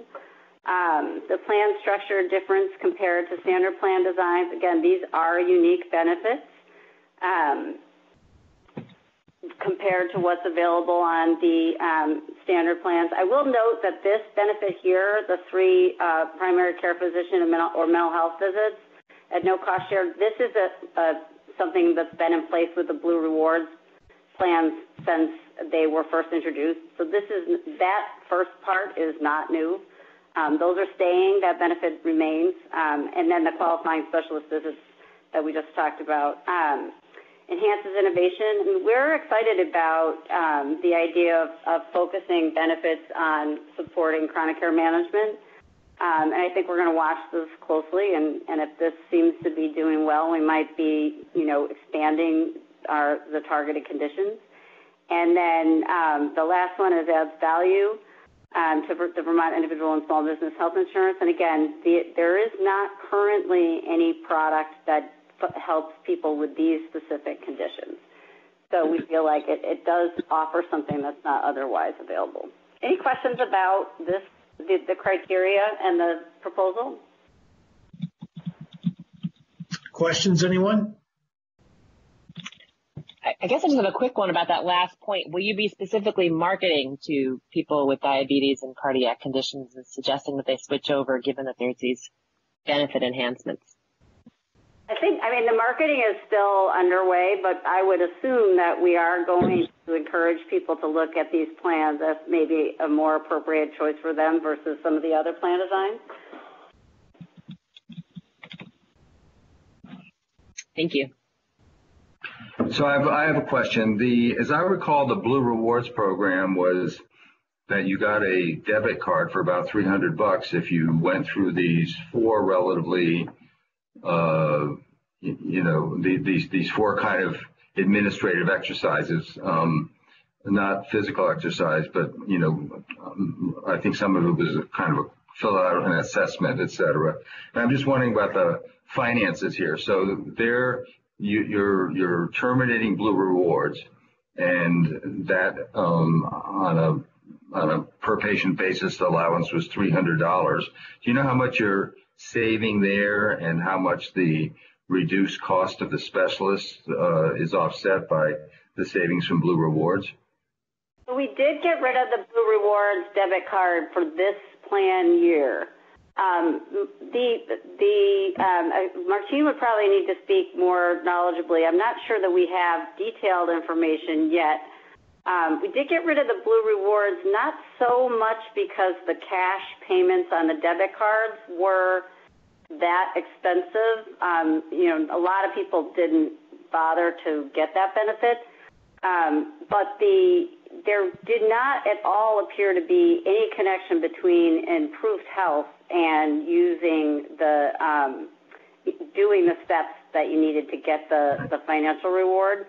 So we really wanted to we're really interested in seeing if there are ways to get benefit designs to help have better health outcomes. And so we didn't feel like the cash reward was accomplishing that. Yeah.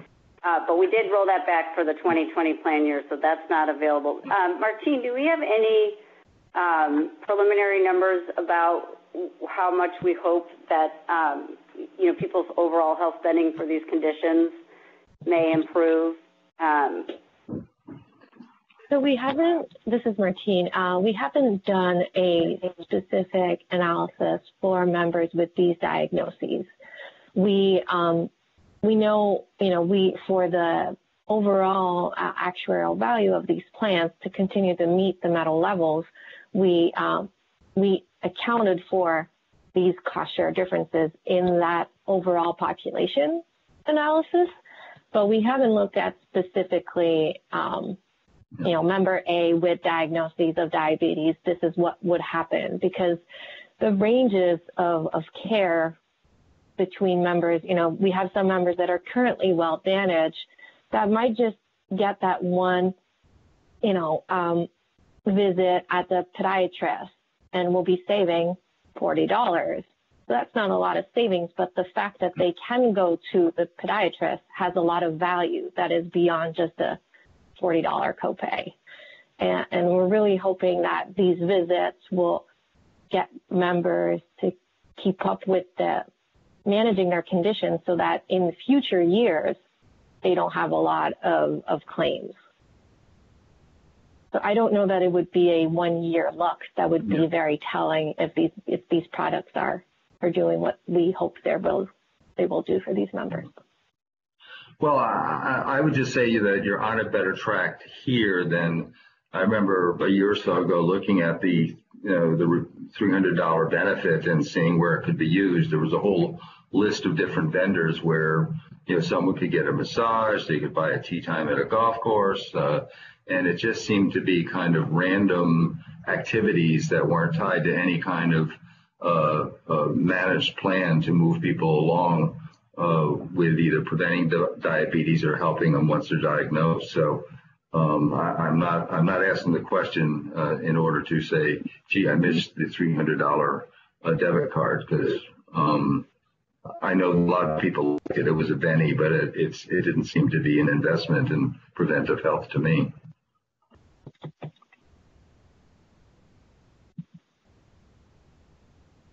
Well, we are excited. I hope, to Martine's point, it probably will take some time to see if this makes a difference or not, but we're hopeful.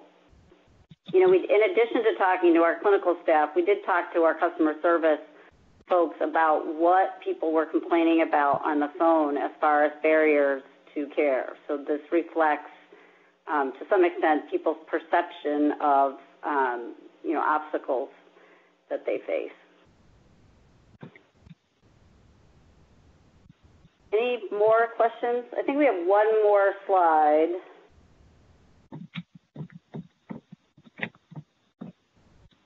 This is just our success metrics. So these will be the things that, what we're hoping will occur.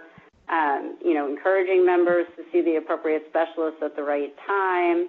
We're really hoping to increase medication adherence, including insulin, where we are, we hope to continue to leverage our successful care management programs in this space. And we are planning to be working with OneCare. Obviously, as you heard, lots of things are on hold at the moment. For their attributed members, hope the wellness activities that we normally have, annual screenings that are provided for all the ACA compliant plans. So these are all things that we hope in the totality will really encourage people to have a better health outcome. Check my blood.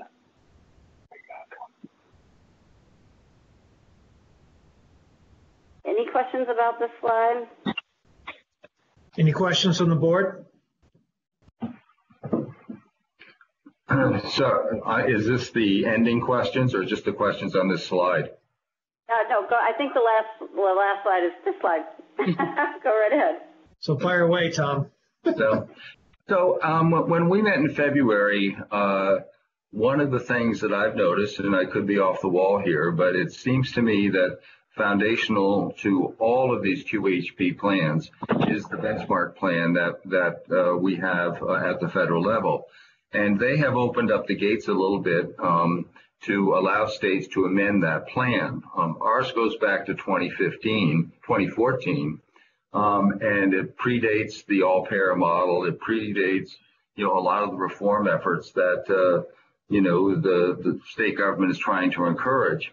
And I just, for example, the one that I focused on back in February was diabetes, that, the blueprint runs a CDC diabetes program, and statewide they only had 184 graduates in 2017, which is a small proportion. So you have one of the more severe morbidities, and a program that is kind of like not in the mainstream of funding for prevention.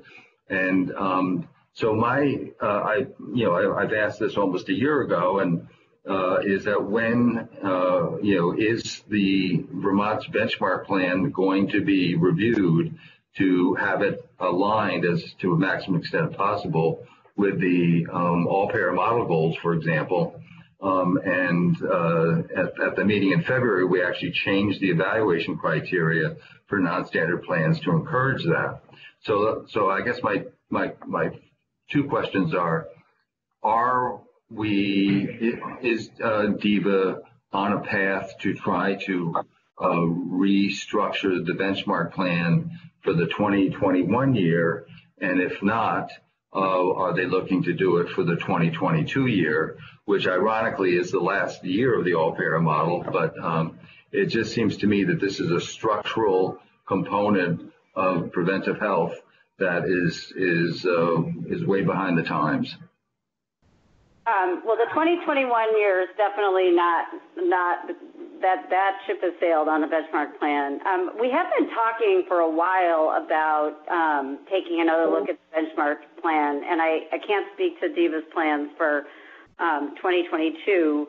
I will say that the basic benefits that are included in the benchmark plan are pretty broad and pretty general. It's really in the biggest levers are really in the cost share space, where you can boost somebody's access, if you will, by removing financial barriers. The problem that you run into is that when you make a big change in one place, you have to make a big change in another place so that your AV values are still in line with the requirements. So you are constantly playing this game of taking from one and giving to the other if you make big changes. What we're suggesting here, is fairly small in the grand scheme of AV values, so it's not really an issue for these little changes. But to do something big, you've got to give up something. So I think that's one of the challenges with doing like a total overhaul of the benchmark plan.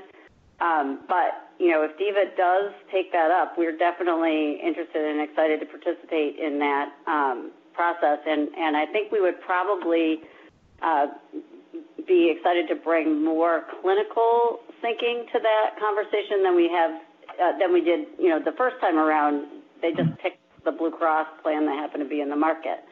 So it is exciting. I think it's more than anything. It's just having the time. Well, I'll just respond to that a little bit by something that I said, last February, which was, in Blue Cross Blue Shield's current year marketing brochure for the bronze plan, it has a category called Managing Joe's Type 2 Diabetes, and the total example cost is $7,400 for a year, of which $5,160 comes out of Joe's pocket. And it just seems to me when I look at that, versus what it costs the Blueprint to operate a CDC sanctioned best in the business prevention plan, and they're doing it on a shoestring, it seems to me that from an AV point of view, at least in this particular instance, it would seem to be a reasonable trade-off. I don't know that. I know that I've heard people say they don't want to open up the benchmark plan because, people that were there back in 2014 say it's a food fight. But I just think that we're missing an opportunity to have our benchmark plan, which serves the QHP population, as finely tuned as possible toward the prevention health kind of goals that we're trying to achieve. Yep. So I've got my fingers crossed for 2021 or 2022. Really noted. Okay, other questions or comments from the board? I have one, but I think if somebody else wants to go first, that's fine. Well, go ahead, Jess. Okay. This plan is obviously going to occupy a unique niche in the QHP market. It's going to be catering to, those with cardiac disease and diabetes. So you had mentioned that 10% of the QHP population has heart disease and 5% have diabetes.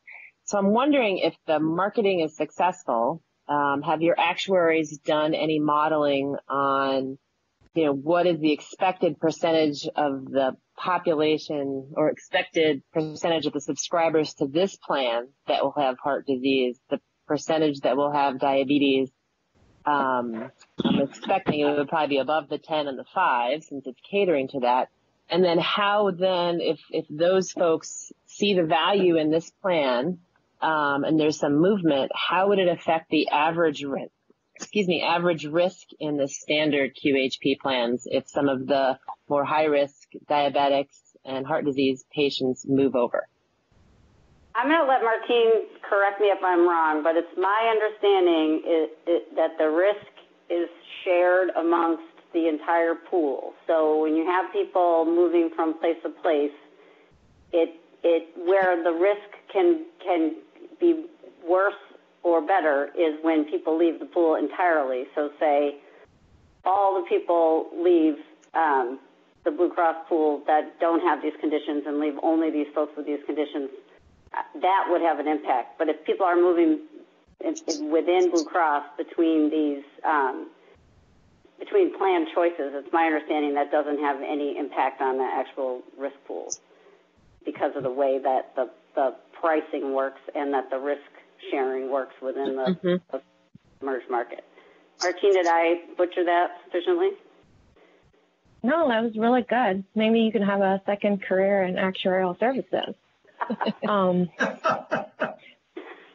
But yes, so the plans, the rules around rating for the plans take out the morbidity at the plan level or the risk at the plan level and adjust all of the plans. And so it wouldn't, if all the, Vermont diabetics decide to go in this one plan, that one particular plan is not going to be negatively impacted, next year when we do increases, because that impact will be spread across all of the pool, both on the claim side and the risk adjustment side. So. Yeah, I knew it would be on the risk adjustment side. I was just curious to some degree about some of the claim side, but thank you. That clarifies that. Okay, Robin or Maureen, any questions? I'm good, thank you. Yeah, I'm good as well, thanks. So at this point, I'm going to open it up to the public for any public comment. Hey, Kevin, it's Walter. Hey, Walter. What's happening? Living the dream, sheltering in place, Walter. Well, cheer up. Me too, watching the snow fly outside and the wind blow. I just have one question about all these plans we've been talking about. Is I don't think there'd be too many people who can afford these plans anyway, and what happens to them if they can and don't qualify for Medicaid or something like that? Because, when you talk out-of-pocket expenses and AC values and deductibles, most people can't afford that.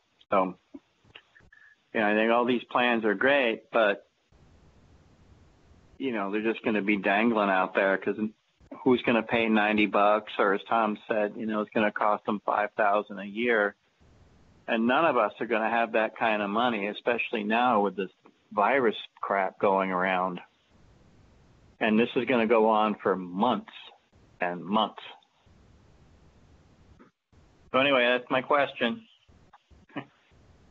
I'm not sure that there's a question I can really answer, but there is cost share reduction program. So the benefits the cost sharing levels are adjusted for income. I recognize that there's frustration with the level of those subsidies and the level of the cost share reduction program in general and the whole cliff when you fall off the cliff and you don't qualify for any subsidies. And those are obviously part of an ongoing conversation that we're having about the healthcare system in general, but not specific to this proposal, I guess. Oh, I haven't seen any. Oh, go ahead. No, go ahead, Walter. See, I'm on a phone, so I haven't seen any of the slides yet, but I'm just listening to it. Even with cost sharing reductions, it's probably still unaffordable. Anyway. Walter? Well, fortunately, it's the one piece of insurance product, though, that does have assistance. through the exchange, depending on the level of income. I mean, I know it's not everything, but at least it's something.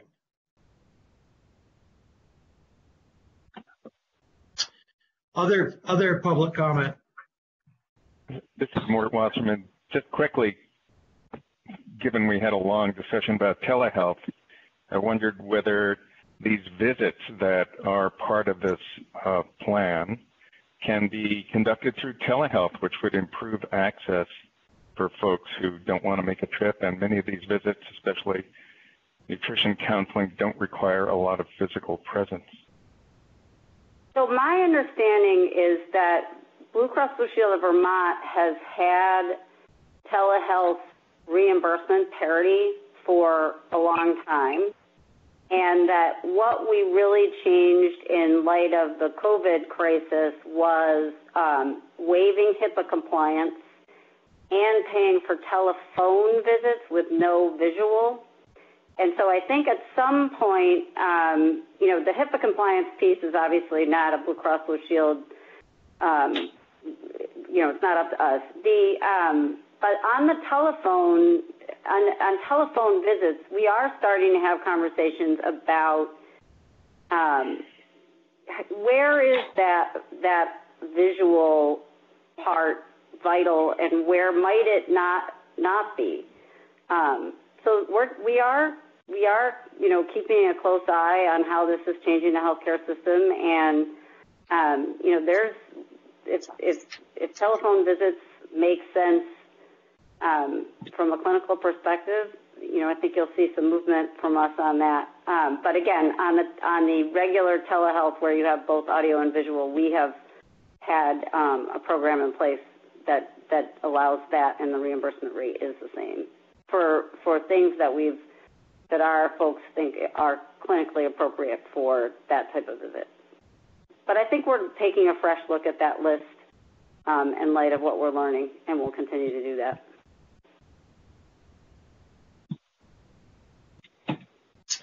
Other members of the public?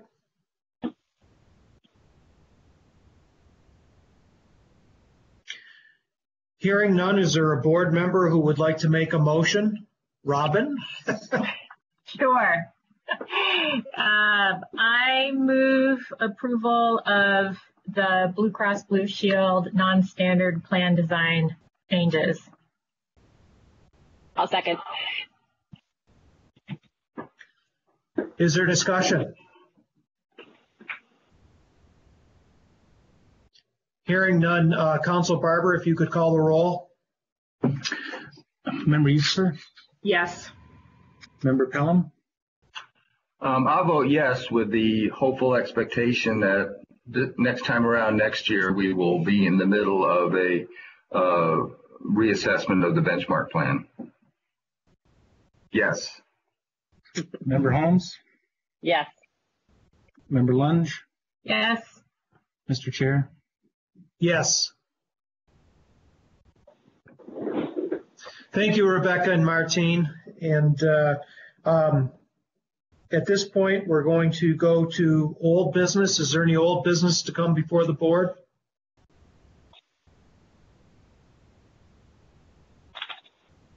Hearing none, is there any new business to come before the board? And I wanted to bring up an item here.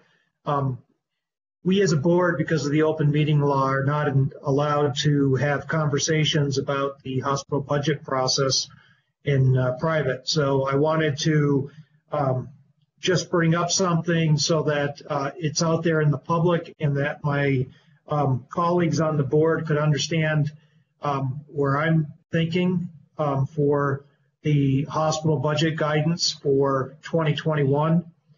And my thoughts are simply this, that because of these unprecedented times with the COVID-19 pandemic, that really this is not the time to be taking any enforcement action on 19.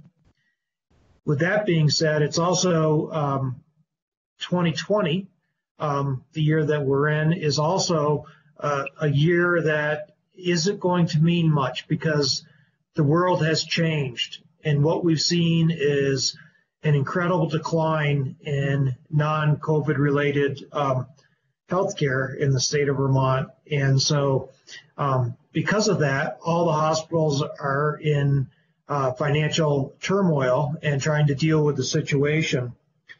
So they have been very clear that they do not see a way to have a traditional budget process.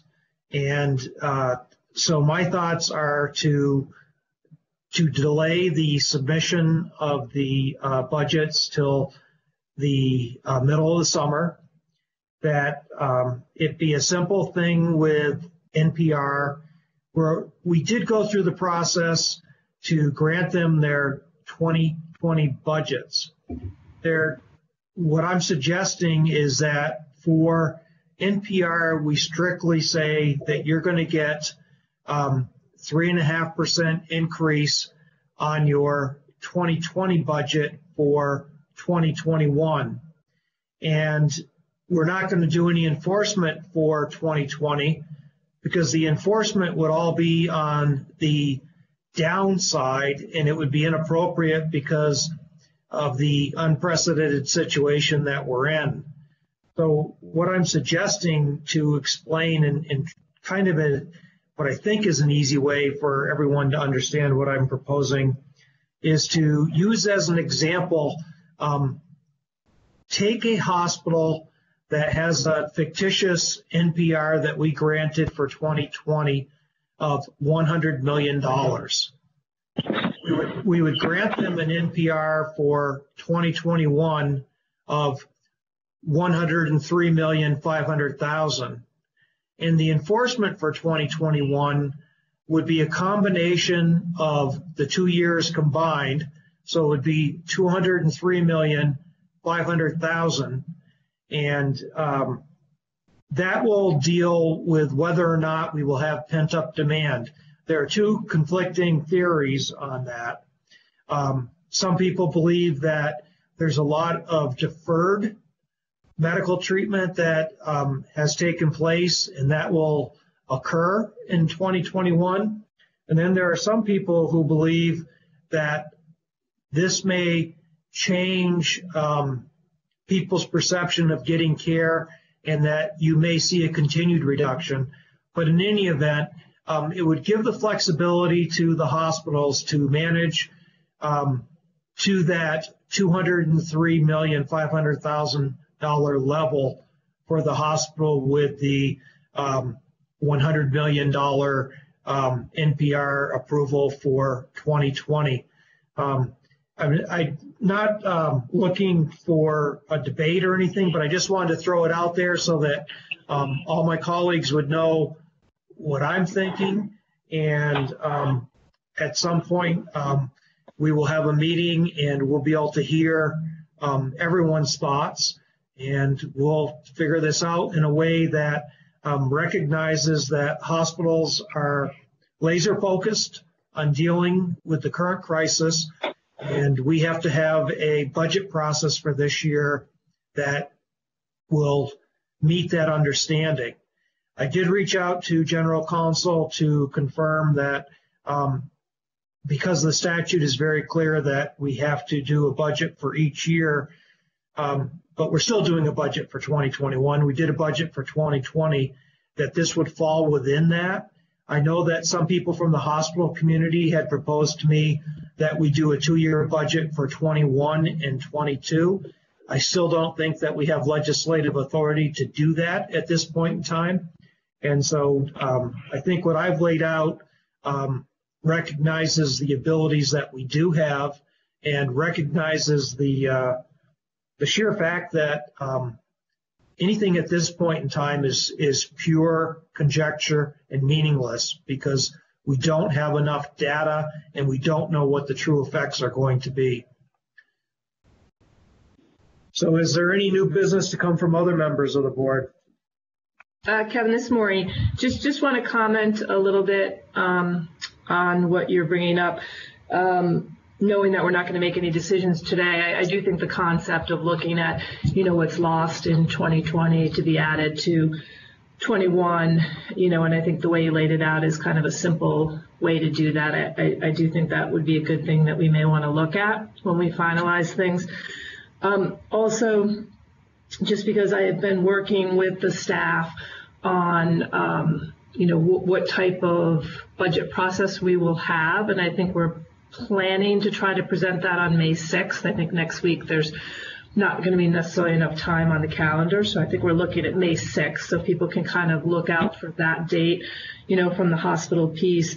I will, from a little bit of a preview, say that we've engaged several of the CFOs that have worked with us in the past, just kind of, on our, when we've done things off cycle and have worked with some of the CFOs, we gave them a very scaled down P&L balance sheet type of a submission, and it was very favorably received. So I was really happy with the feedback that we got from the CFOs. I was even looking at maybe going something way more scaled back, and the staff at Green Mountain Care Board kind of came up with a little bit deeper analysis. And when we sent that to the 4 CFOs that we talked to, they even added a little bit more to it, but it was very favorably received by them, what we might be requesting. So we all know. Maureen, isn't that, didn't you guys work to try to more align the reporting with the monthly reporting so that it's all very similar?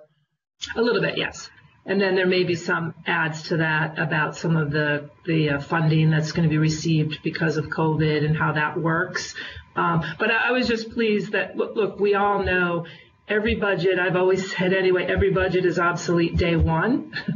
And so, we know whatever submissions we have, that those budgets are going to be obsolete, and we expect there'll be a much more fluid process, I would hope, during the year.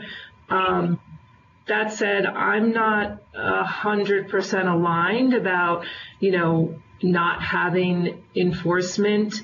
So I think we'd have to have further discussions on that. I don't expect we're going to have people that are exceeding the numbers, and that it's an enforcement where we are imposing restrictions on their, what they need to do with an excess. I just would have a question or concern about potentially giving up something that we don't know yet about what could happen in the future. So, and I do agree that in the past. So let me be clear. What I was talking about was no enforcement for 2020. I get it, but I'm not sure I'm 100% there as well until 2020 ends, because, there's just so much going on. I don't think anyone's going to exceed their number. And I'm not anticipating what would be required if some fall so short. But the biggest thing here is making sure that they're all financially viable and sustainable in the long term. And I know everyone's trying to do that, so I'm not second guessing that. But there's possibilities that maybe the decisions they're making aren't going to get them there. And so where would enforcement come in? That's all I'm saying. I just. It could very well be we do nothing under the circumstances.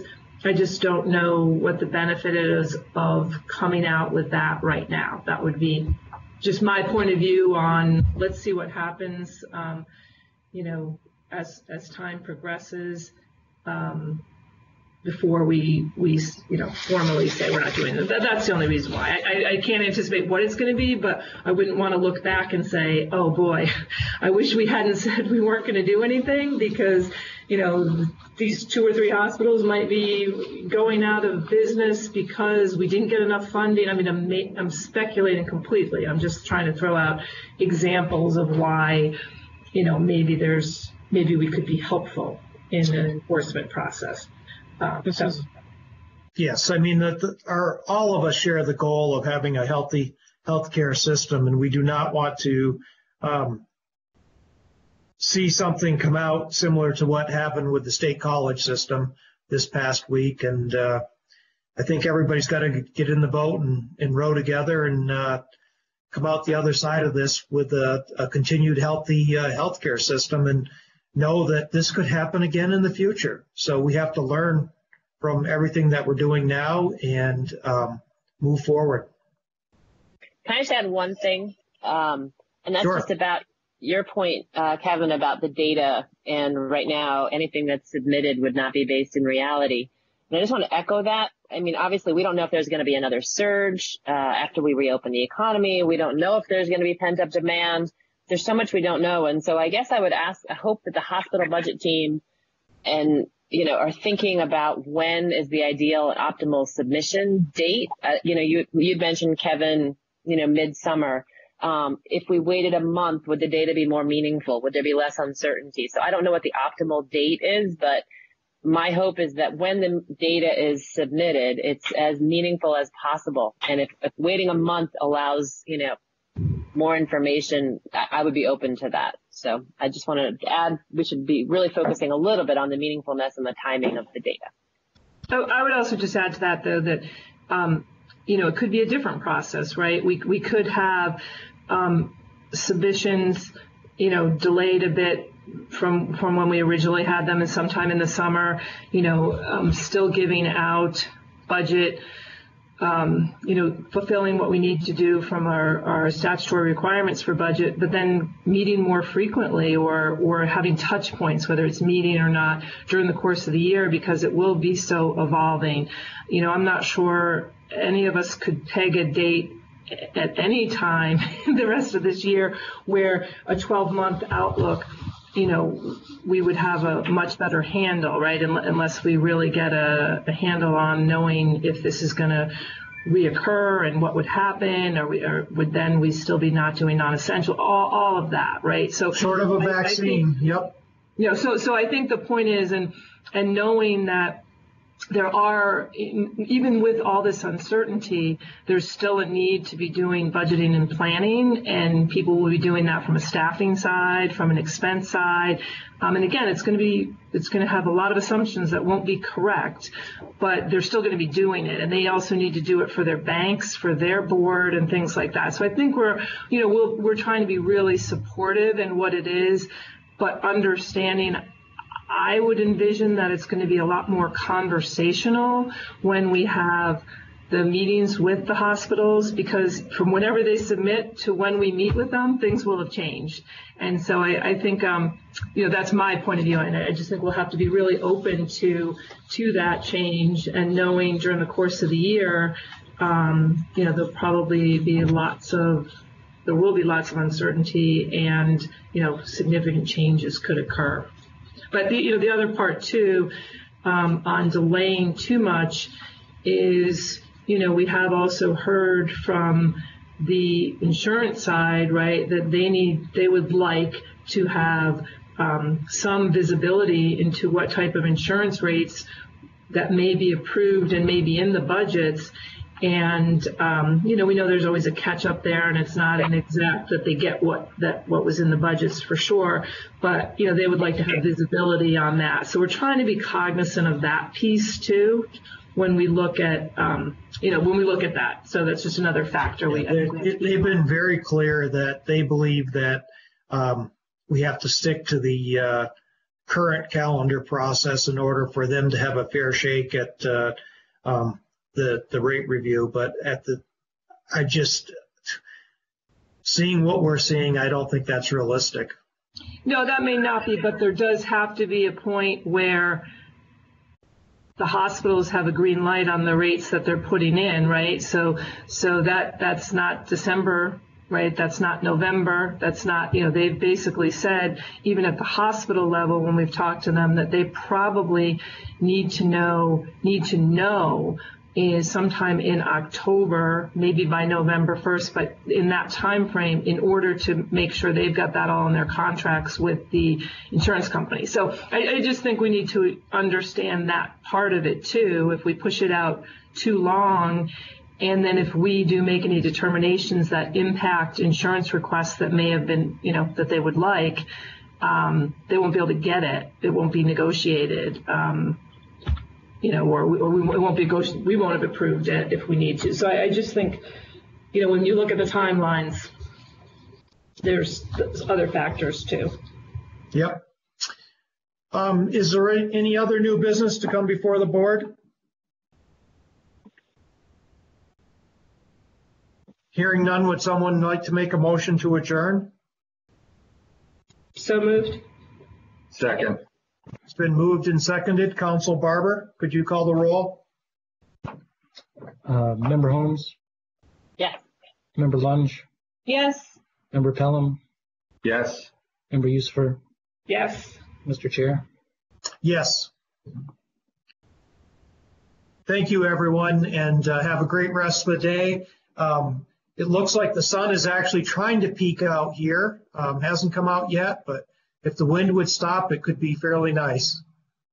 Be safe, everyone. Shelter in place. Follow social distancing. Thanks. Thank you.